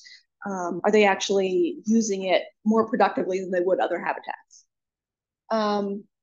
Invasive vegetation control, we just had a whole action item on that one. And then how long do we have to monitor? Many times there's a lot of studies showing that it can take decades for restoration sites to reach similar levels to sites that were natural. So if we don't see a fish colonizing them in 5 years, well, do we just have to wait longer or should we take some sort of action now? Next slide. So the other really highlight of the symposium was talking about the communication and collaboration that can happen around tidal wetland science. It was something that we didn't go in with this being a major theme or a major goal that we wanted to accomplish, was talking about communication, but during the symposium, we kept highlighting the importance of communication between the regulatory agencies, the scientists, and the restoration practitioners, making sure that science is communicated on all levels and questions and unknowns are communicated on all levels. We have a lot of really great forums, and making sure that people know about the forums for communication and attend regularly will really help improve the outcomes of wetland restoration and wetland science. And that's one reason why we are putting together the follow-up paper after the symposium, is really highlight some of these forums and reach a wider audience who might not have been able to attend. With that, I'll give it back to Dylan. Thank you, Rosie. Wanted to just kind of conclude the presentation by also highlighting some of the insights. So by and large, we were very focused on fish and the aquatic food web here. But you know, as Rosie mentioned, there are other projects in the system beyond those that are really focused on fish. And so we had some of the project team from the Dutch Slough Restoration Project, which is led by the Department of Water Resources, present as well about some of their early findings, as well as some of their adaptive management. And, you know, they're finding some really exciting things sort of on more of the terrestrial end, as well as on the greenhouse gas end. So there's a team from UC Berkeley that is funded through a Delta Science Program research award. And they have been looking at the flux of greenhouse gases at the site. And they are part of the global network that monitors in standardized ways across sites, sites across the entire globe. And what they're finding at Dutch Slough, and you can see this sort of in the blue line there at the bottom, where anything below the 0 point, the dashed line, is uptake of carbon. What they're finding is that of all the sites that they measure across the planet, Dutch Slough is in the top 1% of carbon sequestration rates, which is a pretty remarkable finding. And so, you know, this is an indication that this is the main freshwater tidal wetland restoration site that's currently being monitored for greenhouse gas exchange. This might be another promising direction for us to start pursuing at a wider variety of sites to help see, is this an anomaly? Is this something that we can generalize over sites? The team has also been finding, there's a team from UC Davis out there that works across sites that are associated with the Department of Water Resources Delta Levees program to monitor terrestrial biodiversity. And they found that even though Dutch Slough is one of the youngest sites in the network, it actually has the highest terrestrial biodiversity of any of those sites. And so, again, while we think a lot about fish in the system, the benefits of these projects really go far beyond much broader swath of the food web. And I think, you know, Rosie already spoke very well to this importance of first long-term data, research partnerships, and regular coordination. And so these are all themes that also go for these sort of other items at the Dutch Slough site. So these are a list here of the draft management priorities that we're currently identifying as part of the paper that Rosie mentioned that the planning team is working on. And so these are the things that we're closely thinking about. Again, these are in draft form, so they're certainly subject to change, but we're honing in on ensuring that models used in design are validated, expanded, and updated for future use. As you know, many of you know, once you actually put a plan on the ground, it's very important to make sure that it's behaving as you expect it to behave. Incorporating experimental design and opportunities for adaptive management into restoration planning. So actually making sure that experiments are built into restoration from the beginning, which has been incorporated across some projects, but we feel it could certainly be expanded to help us identify some of these key questions. Clearly defining the adaptive management timeframes for various performance metrics. Identifying pathways to take corrective actions on existing sites when the site has passed an ecological threshold, investing in monitoring realized function to inform adaptive management, and connecting the outcome of scientific studies to long-term management plans for restoration projects to increase resiliency to future change. So, you know, there's obviously a lot of thematic overlap between what we're talking about at this symposium and the previous agenda item on aquatic vegetation, given how critical that is. And so we are also working with the team from the Department of Boating and Waterways on this follow-up paper as well. So there's the built-in nexus between those different items. In addition to the paper that the planning team is working on, we are also synthesizing participant feedback on high priority science activities to help sort of drive some of the development of that work and identifying high priority adaptive management activities for current and future projects. So exciting step forward, and we're looking forward to continually revisiting this issue as the sites develop. It's a lot will change in coming years with a variety of impacts as well as the sites themselves. So with that, I'd like to open it up first to folks in the room. And we'll move to folks online if you have any questions. So if you have any questions here in the room, feel free to raise your hand.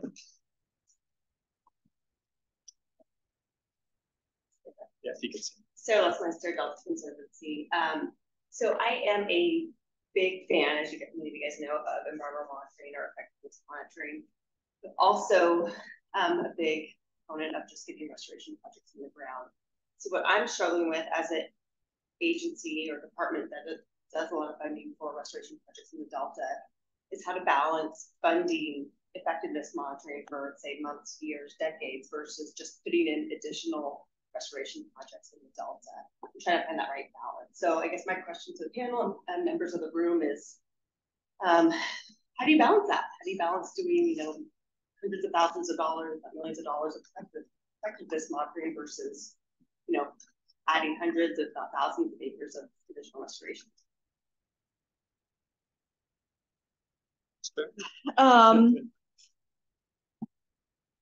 It's tough, we want both, of course, all the time. I think there is the, while it feels like, okay, I'm spending this money on monitoring, which means I can't get the next site in the ground.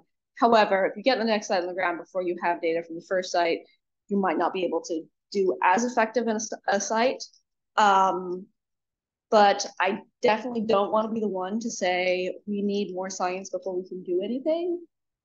I'm not going to give you an answer as to which to prioritize because I'm wearing my official hat, but it's a tough question.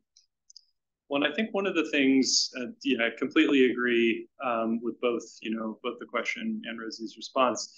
And I think one of the things that really came out of this symposium was also the ability to build on findings from other projects. So first of all, the fact that the fish restoration program, for example, first of all, just developed the protocols to begin with. And Rosie had a big part of that in her previous role. So big credit for that development, as well as Stacy Sherman and her team at CDFW really digging in on that development and implementation. So that project has funding. And so I think that working to first look to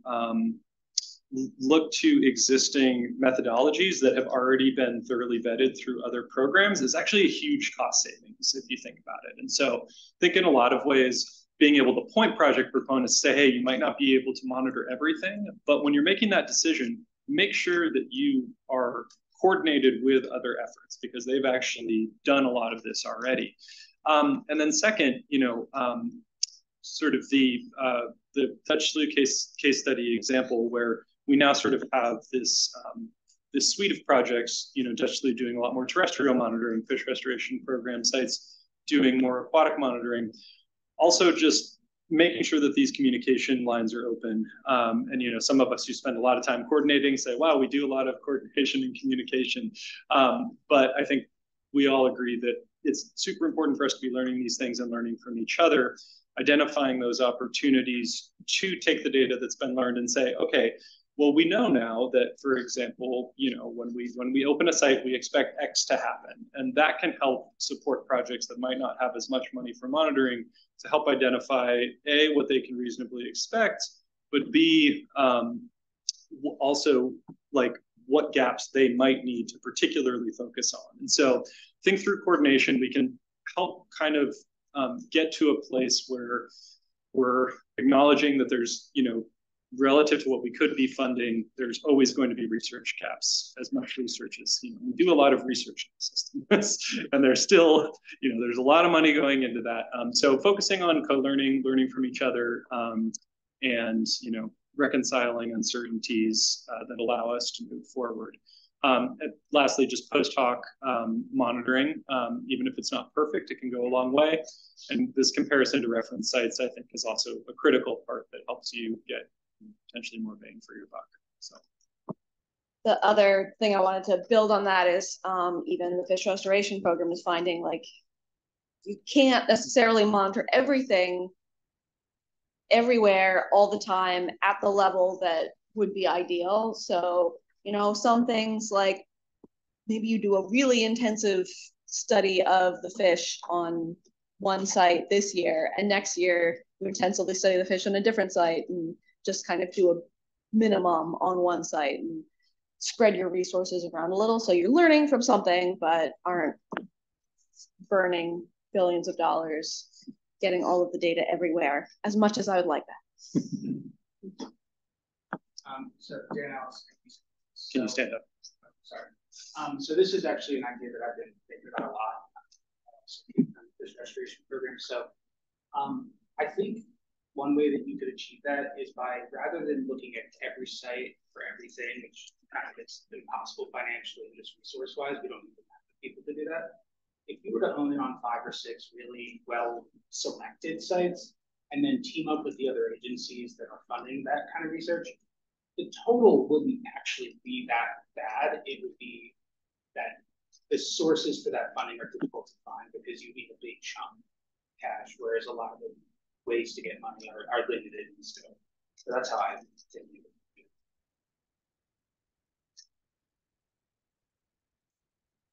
Thank you. Any other questions in the room? Hi, Jamie Silva, Supervisor of the Protection Board. We talked a lot about effectiveness monitoring and about these restored sites. You know, given the pace of restoration within the Delta, post-effective monitoring, how is it that we can adequately fund agencies or local nonprofits or non-governmental agencies to effectively manage these restoration sites in perpetuity?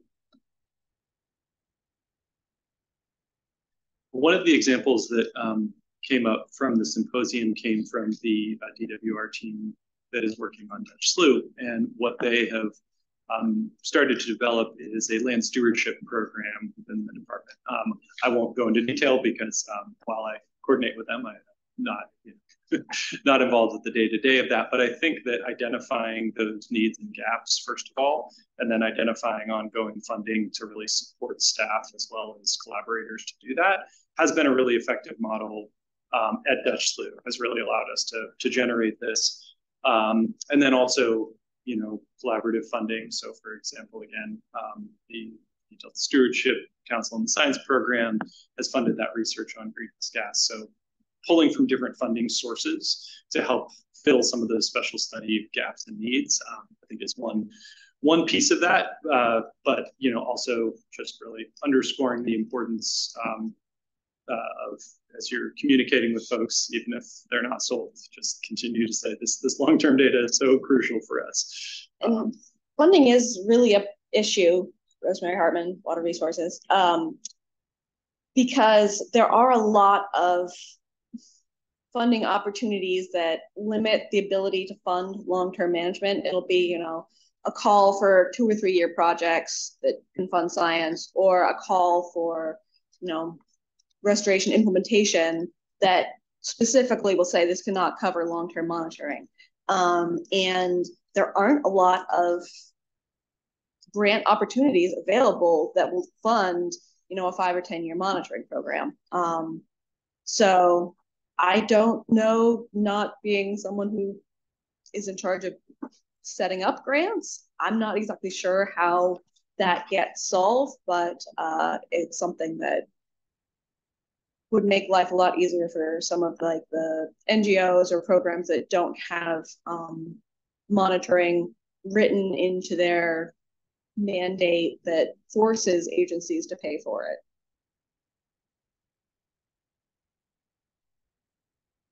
So Dan Else, so this I kind of think actually would apply here too. If you, this might not work depending on the variable that you're looking at, but if you were to do a 2 year study, but then wait 5 years, do it again, wait 5 years, do it again, obviously that doesn't have a funding structure. But if you sort of had selected those sites that you wanted to focus on, you studied them intensely for that short duration, and then you repeated that study, you might be able to pull that off and get the longer term perspective without like a straight 10 year funding, which yeah, I've never heard of that. I can add a little bit to that. Charlotte Biggs is the Department of Water Resources. So yeah, we are establishing a land stewardship program, and that's DWR wide. with all of our programs that own or maintain meander could. And that'll be officially on our org chart in July, but we've sort of kicked that off now. And I guess funding is always going to be, I think, a challenge, especially right now. All I really can say is just for our projects, we're just trying to plan that in the beginning. And so getting funding for long-term monitoring, maintenance, all of that in the early stages of project planning. It's difficult because we don't always know all the constraints, and so we have to make a lot of assumptions, but just sort of trying to tackle that as part of our project implementation costs and making that clear. We were requesting funding that's part of project costs. Like, it's not just building, it's the adaptive management. So that's, I guess, a short answer of how we're at least trying to approach it and not kick the can or have it be something we try and find funding for later. I think, you know, that level of funding will probably be, you know, you can always supplement and do more monitoring. So we'll always put those types of opportunities as well.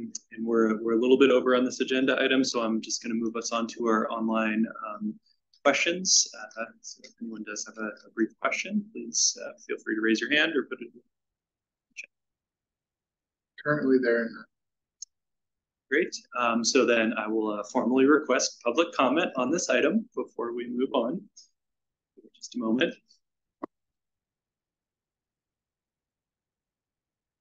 There is no public comment. Okay, great. Thank you. Excellent. So thank you very much, Rosie, and we'll move on to our next agenda item. I will hand it over now to Rachel Wigginton from the Delta Conservancy. Lead our final item. Do a little shuffle here so you can see me better on the camera. All right, good afternoon, everyone, as Dylan said. And as I said earlier, my name is Rachel Wigginton. I'm Senior Environmental Scientist for Delta Conservancy. And I'm excited to be here with you today recapping our second Delta Restoration Forum, which took place on November 2nd of 2023 at the Riot Hotel in Walnut Grove. So the Delta Restoration Forums are related to the Restoration Subcommittee's work plan, most specifically through Goal 1, Objective 2, which asks the subcommittee to convene a community forum to discuss current restoration efforts and community concerns. But our November forum had a few specific goals, which you see up here on the slide. First, the planning team really aimed to craft an event where attendees could quickly gain information about a wide variety of restoration projects and programs that were happening across the Delta and Suisun Marsh. And we also really wanted to encourage attendees at the forum to network so that folks could meet and start creating these sort of cross-sectoral relationships that, as I think has been emphasized in the first two agenda items, like those sorts of communications are really valuable and pretty critical for getting restoration work done. And these goals came out of our efforts to build on the first Delta Restoration Forum, which took place in February of 2023 at the Delta Conservancy's office in West Sacramento.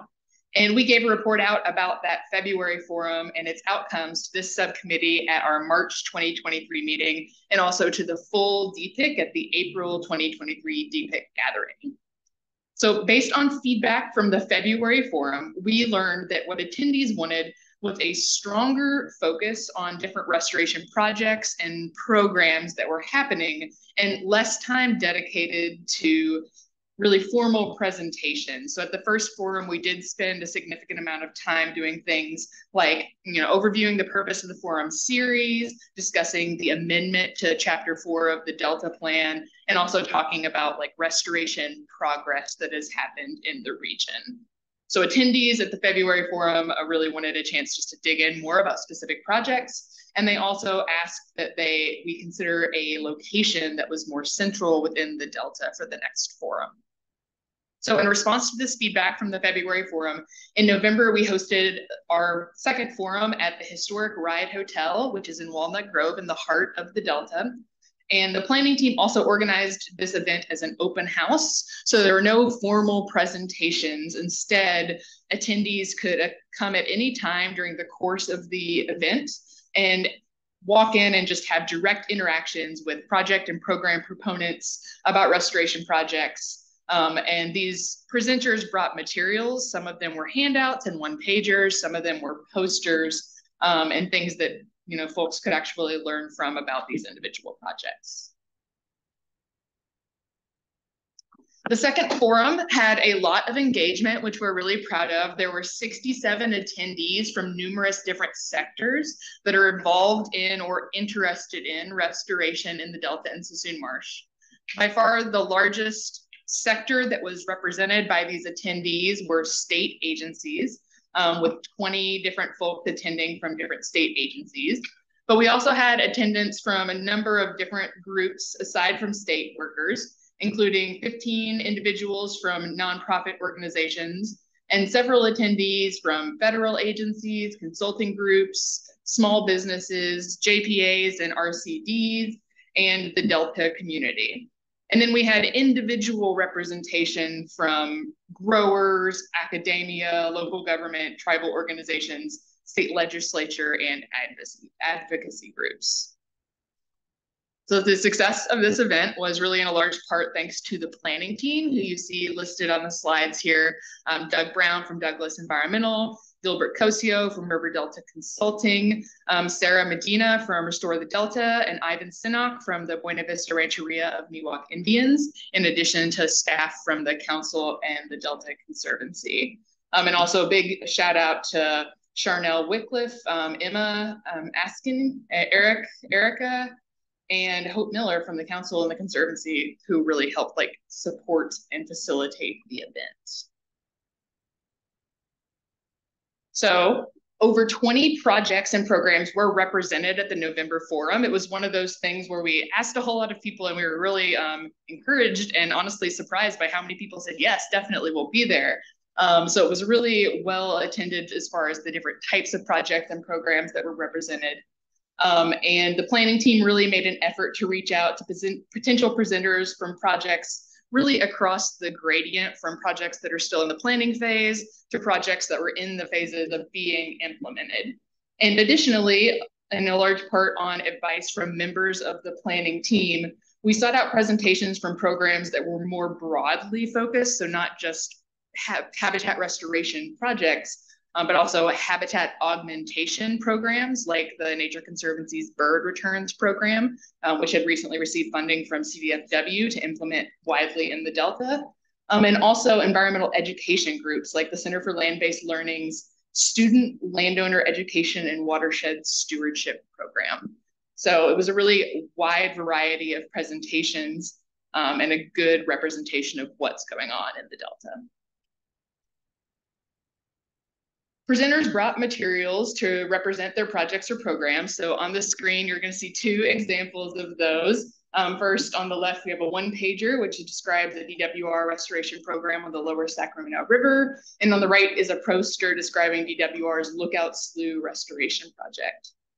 So there were lots of materials from all these 20 plus different presenters, and staff put together a packet with abstracts describing each of the projects or programs that were represented at the forum. And this was posted online and shared through the Council and Conservancy's listserv. And in addition, staff compiled all the materials presented at the forum into an online mural board, which is available upon request. And our goal with compiling this information was hopefully to allow folks that weren't able to attend in person in November to still have access to the information that was presented. And the different presenter contact information is also listed in that abstract book. So if an interested party were to reach out and look at that abstract book and get interested in a particular project or program, they would have a direct contact to learn more about that project or program. So after the November forum, we did send out a follow-up survey. And 14 individuals that attended the forum responded to our survey. And you can see some of the feedback quoted directly here on the screen. We got a lot of really positive feedback from these 14 individuals. And I think in general, most folks identify the value of an in-person networking event as being something that they really liked about the Restoration Forum. After several years of doing, a lot of remote work and a lot of hybrid meetings, people really enjoy just getting together and being able to talk about what they're really passionate or interested about, which is restoration.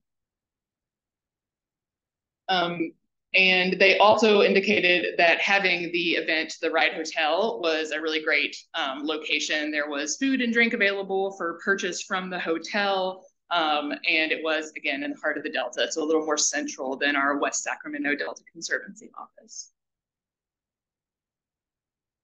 Feedback from attendees also indicated that while networking was really appreciated, they would have liked a little more structure. So at the first forum, we went a little too much, I think, with the stand-up talks. And at the second forum, it seems like we went a little too far in the other direction. So we did have our abstract book available at like the sign-in table when folks came in, but there was a couple times when there was a whole lot of people waiting to get in line. And I don't know if everyone really saw that that was there. The planning team had a debriefing meeting. And we've discussed, you know, if we were to put on a similar future event, maybe we would have an MC who would get up every once in a while and announce who was present, or perhaps even, you know, people had asked for the potential of having short presentations to sort of orient people to everyone who was present at the meeting. Attendees also suggested that we continue to make an effort to engage the broader Delta community. So while we did have more community members at this second forum, there was still, you know, not very many folks in attendance relative to state and agency workers. And particularly, they were hoping we could engage the Delta community, landowners, growers, and farmers, and then tribal representatives were identified, of course, as a really important partner in this work that it would be good to engage through the restoration forums. So a lot of really good feedback in that survey, but encouragingly, 79% of the folks that responded to our survey said that they were very likely to attend a similar future event. And last, we also discussed the possibility of, or it was discussed at our planning meeting, of tabling at community events. So instead of making these events where the community can come to us, perhaps we can explore going to them where they already are gathering.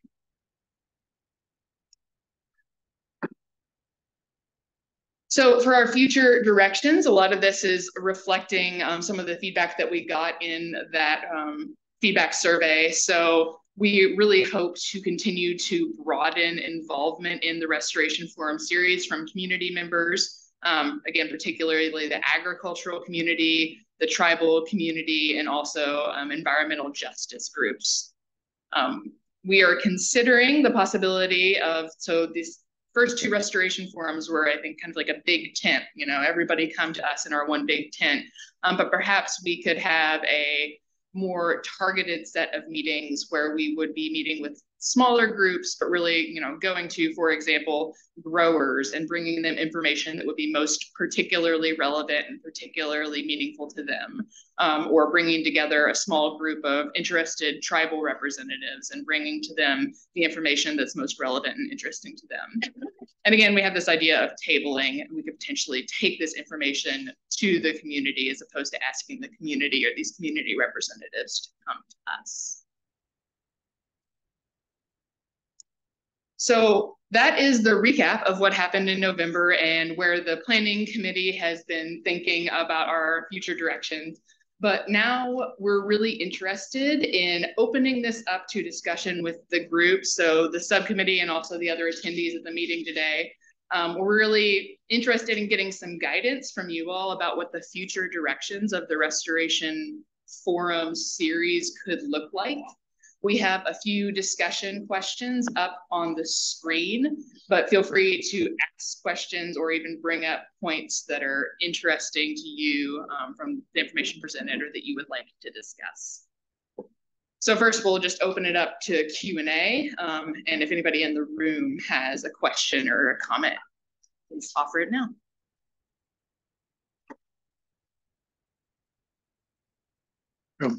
Campbell Ingram, Delta Conservancy. I think these forums are fantastic. Obviously, it would be wonderful if, I think one of the main purposes really too, was to try to get the community to come in to be able to understand what's happening as far as restoration within their area, see what's planned, what's coming up, give them a chance to engage. We've tried a couple different methods now to make that happen, and it hasn't been, they just, you know, they're busy people. So I absolutely think we should continue it for all the benefits that we've realized through the first two. I like the idea of doing more community events and trying to maybe table at events where we know there will be large groups of community members. The challenge there, I guess, is distilling everything we had in a whole room of 20 plus restoration practitioners into a message at a table that can be, helpful. But I think it's something we should continue to explore. I think it's really valuable. Yeah. Patricia Bowles, CDFA. I'm not sure the exact structure of the forums beforehand, but especially to get community members to show up, I definitely encourage you to make it more accessible by maybe having some evening hours or like a weekend day. So lots of, a lot of those landowners are probably tending their land, but they might also have a day job and just kind of state workers who prefer to, like either, during their regular business hours, but to have the community show up, we're going to want to make sure we expand those hours for them. Yeah, thank you so much for that comment. So the first forum was sort of like straddled business and evening hours, and then the second forum was fully in the evening, but still on a weekday. So I think that potentially having a weekend that we choose to host a future forum could be an interesting way, see if we get more community engagement that way.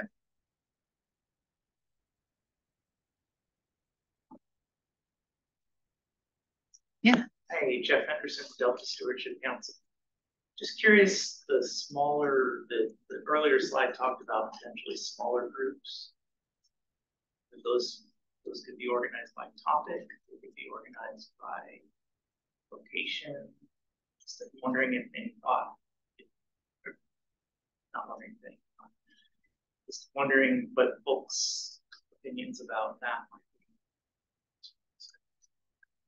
Yeah, well, I can offer mine, and then if anyone else has them. I think that location that you brought up is a really interesting one. That's something that definitely the planning team has discussed, that like community members might be less interested in engaging like on the Delta as a whole and much more interested in engaging on particular projects that are happening near them.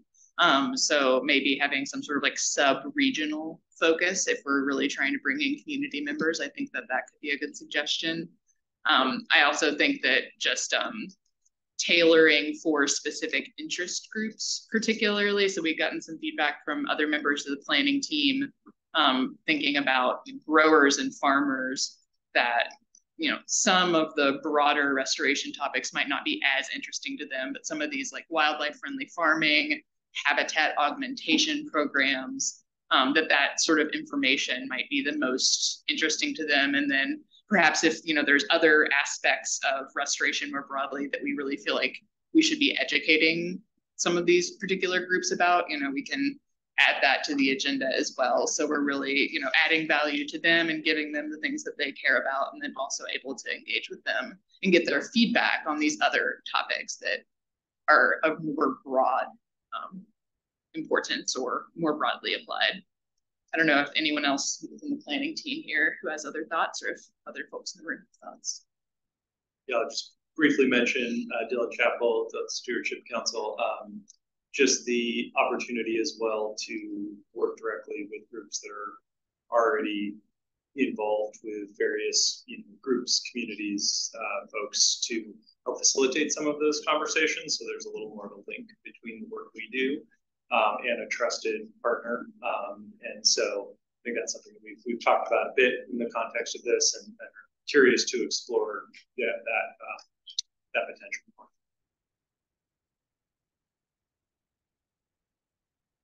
Jamie Silva, Central Valley Vegetation Board.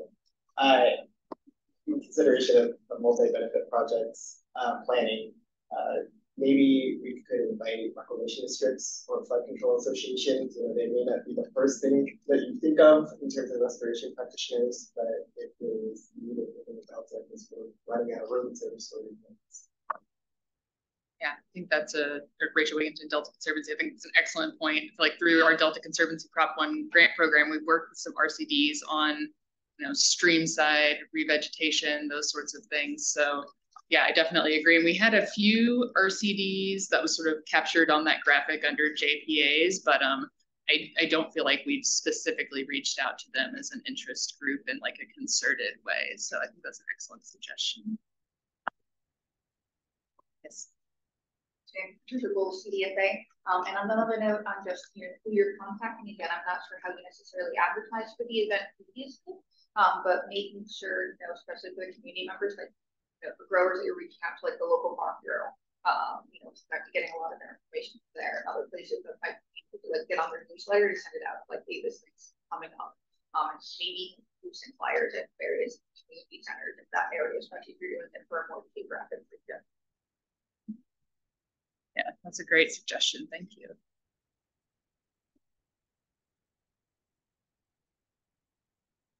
Anything coming in online?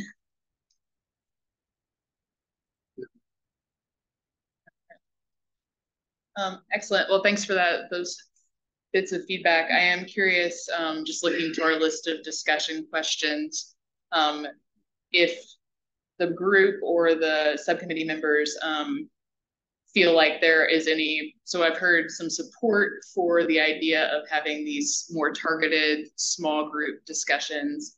And then I think Campbell said like continuing the restoration forums is similar to the first two. But sort of curious to get feedback. In November, we had this much more like open house style format.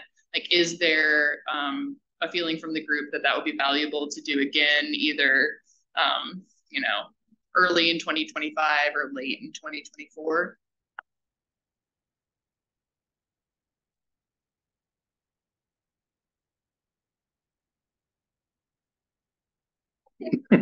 Double thumbs up. Yeah. I'll just say I hand the both upstairs. I think there's value in having it at a regular time. I think there's build that connection. So people are kind of expecting it. I think the risk is that maybe how long restoration projects take, and there may not necessarily be a lot of new things to share. But I think still, at least, especially as state agencies or federal agencies, I think still putting ourselves out there is a positive thing. And again, to build connections and trust with locals when they're able to show up. Okay, great. Thanks, Rachel Wigington, Delta Conservancy. So what I'm hearing is like support for continuing it, but also balancing that with like, the partners that we're bringing in to do these presentations and making sure that they feel like they continue to have capacity to present like new information to share. Excellent. All right, then if any other questions in the room or online? General public? Yeah, so I'm gonna go next to the general public comment on this agenda item. Is there anything? There's no general public.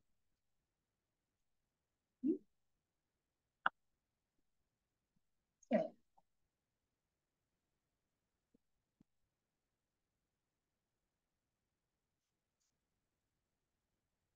Okay, great. Well, at the risk of sounding redundant, but very much following procedure, we are heading towards closing out our meeting. And so I would like to formally ask for public comment on any items that weren't on the agenda, but that are relevant to the subject matter jurisdiction of the Restoration Subcommittee. Give folks a moment.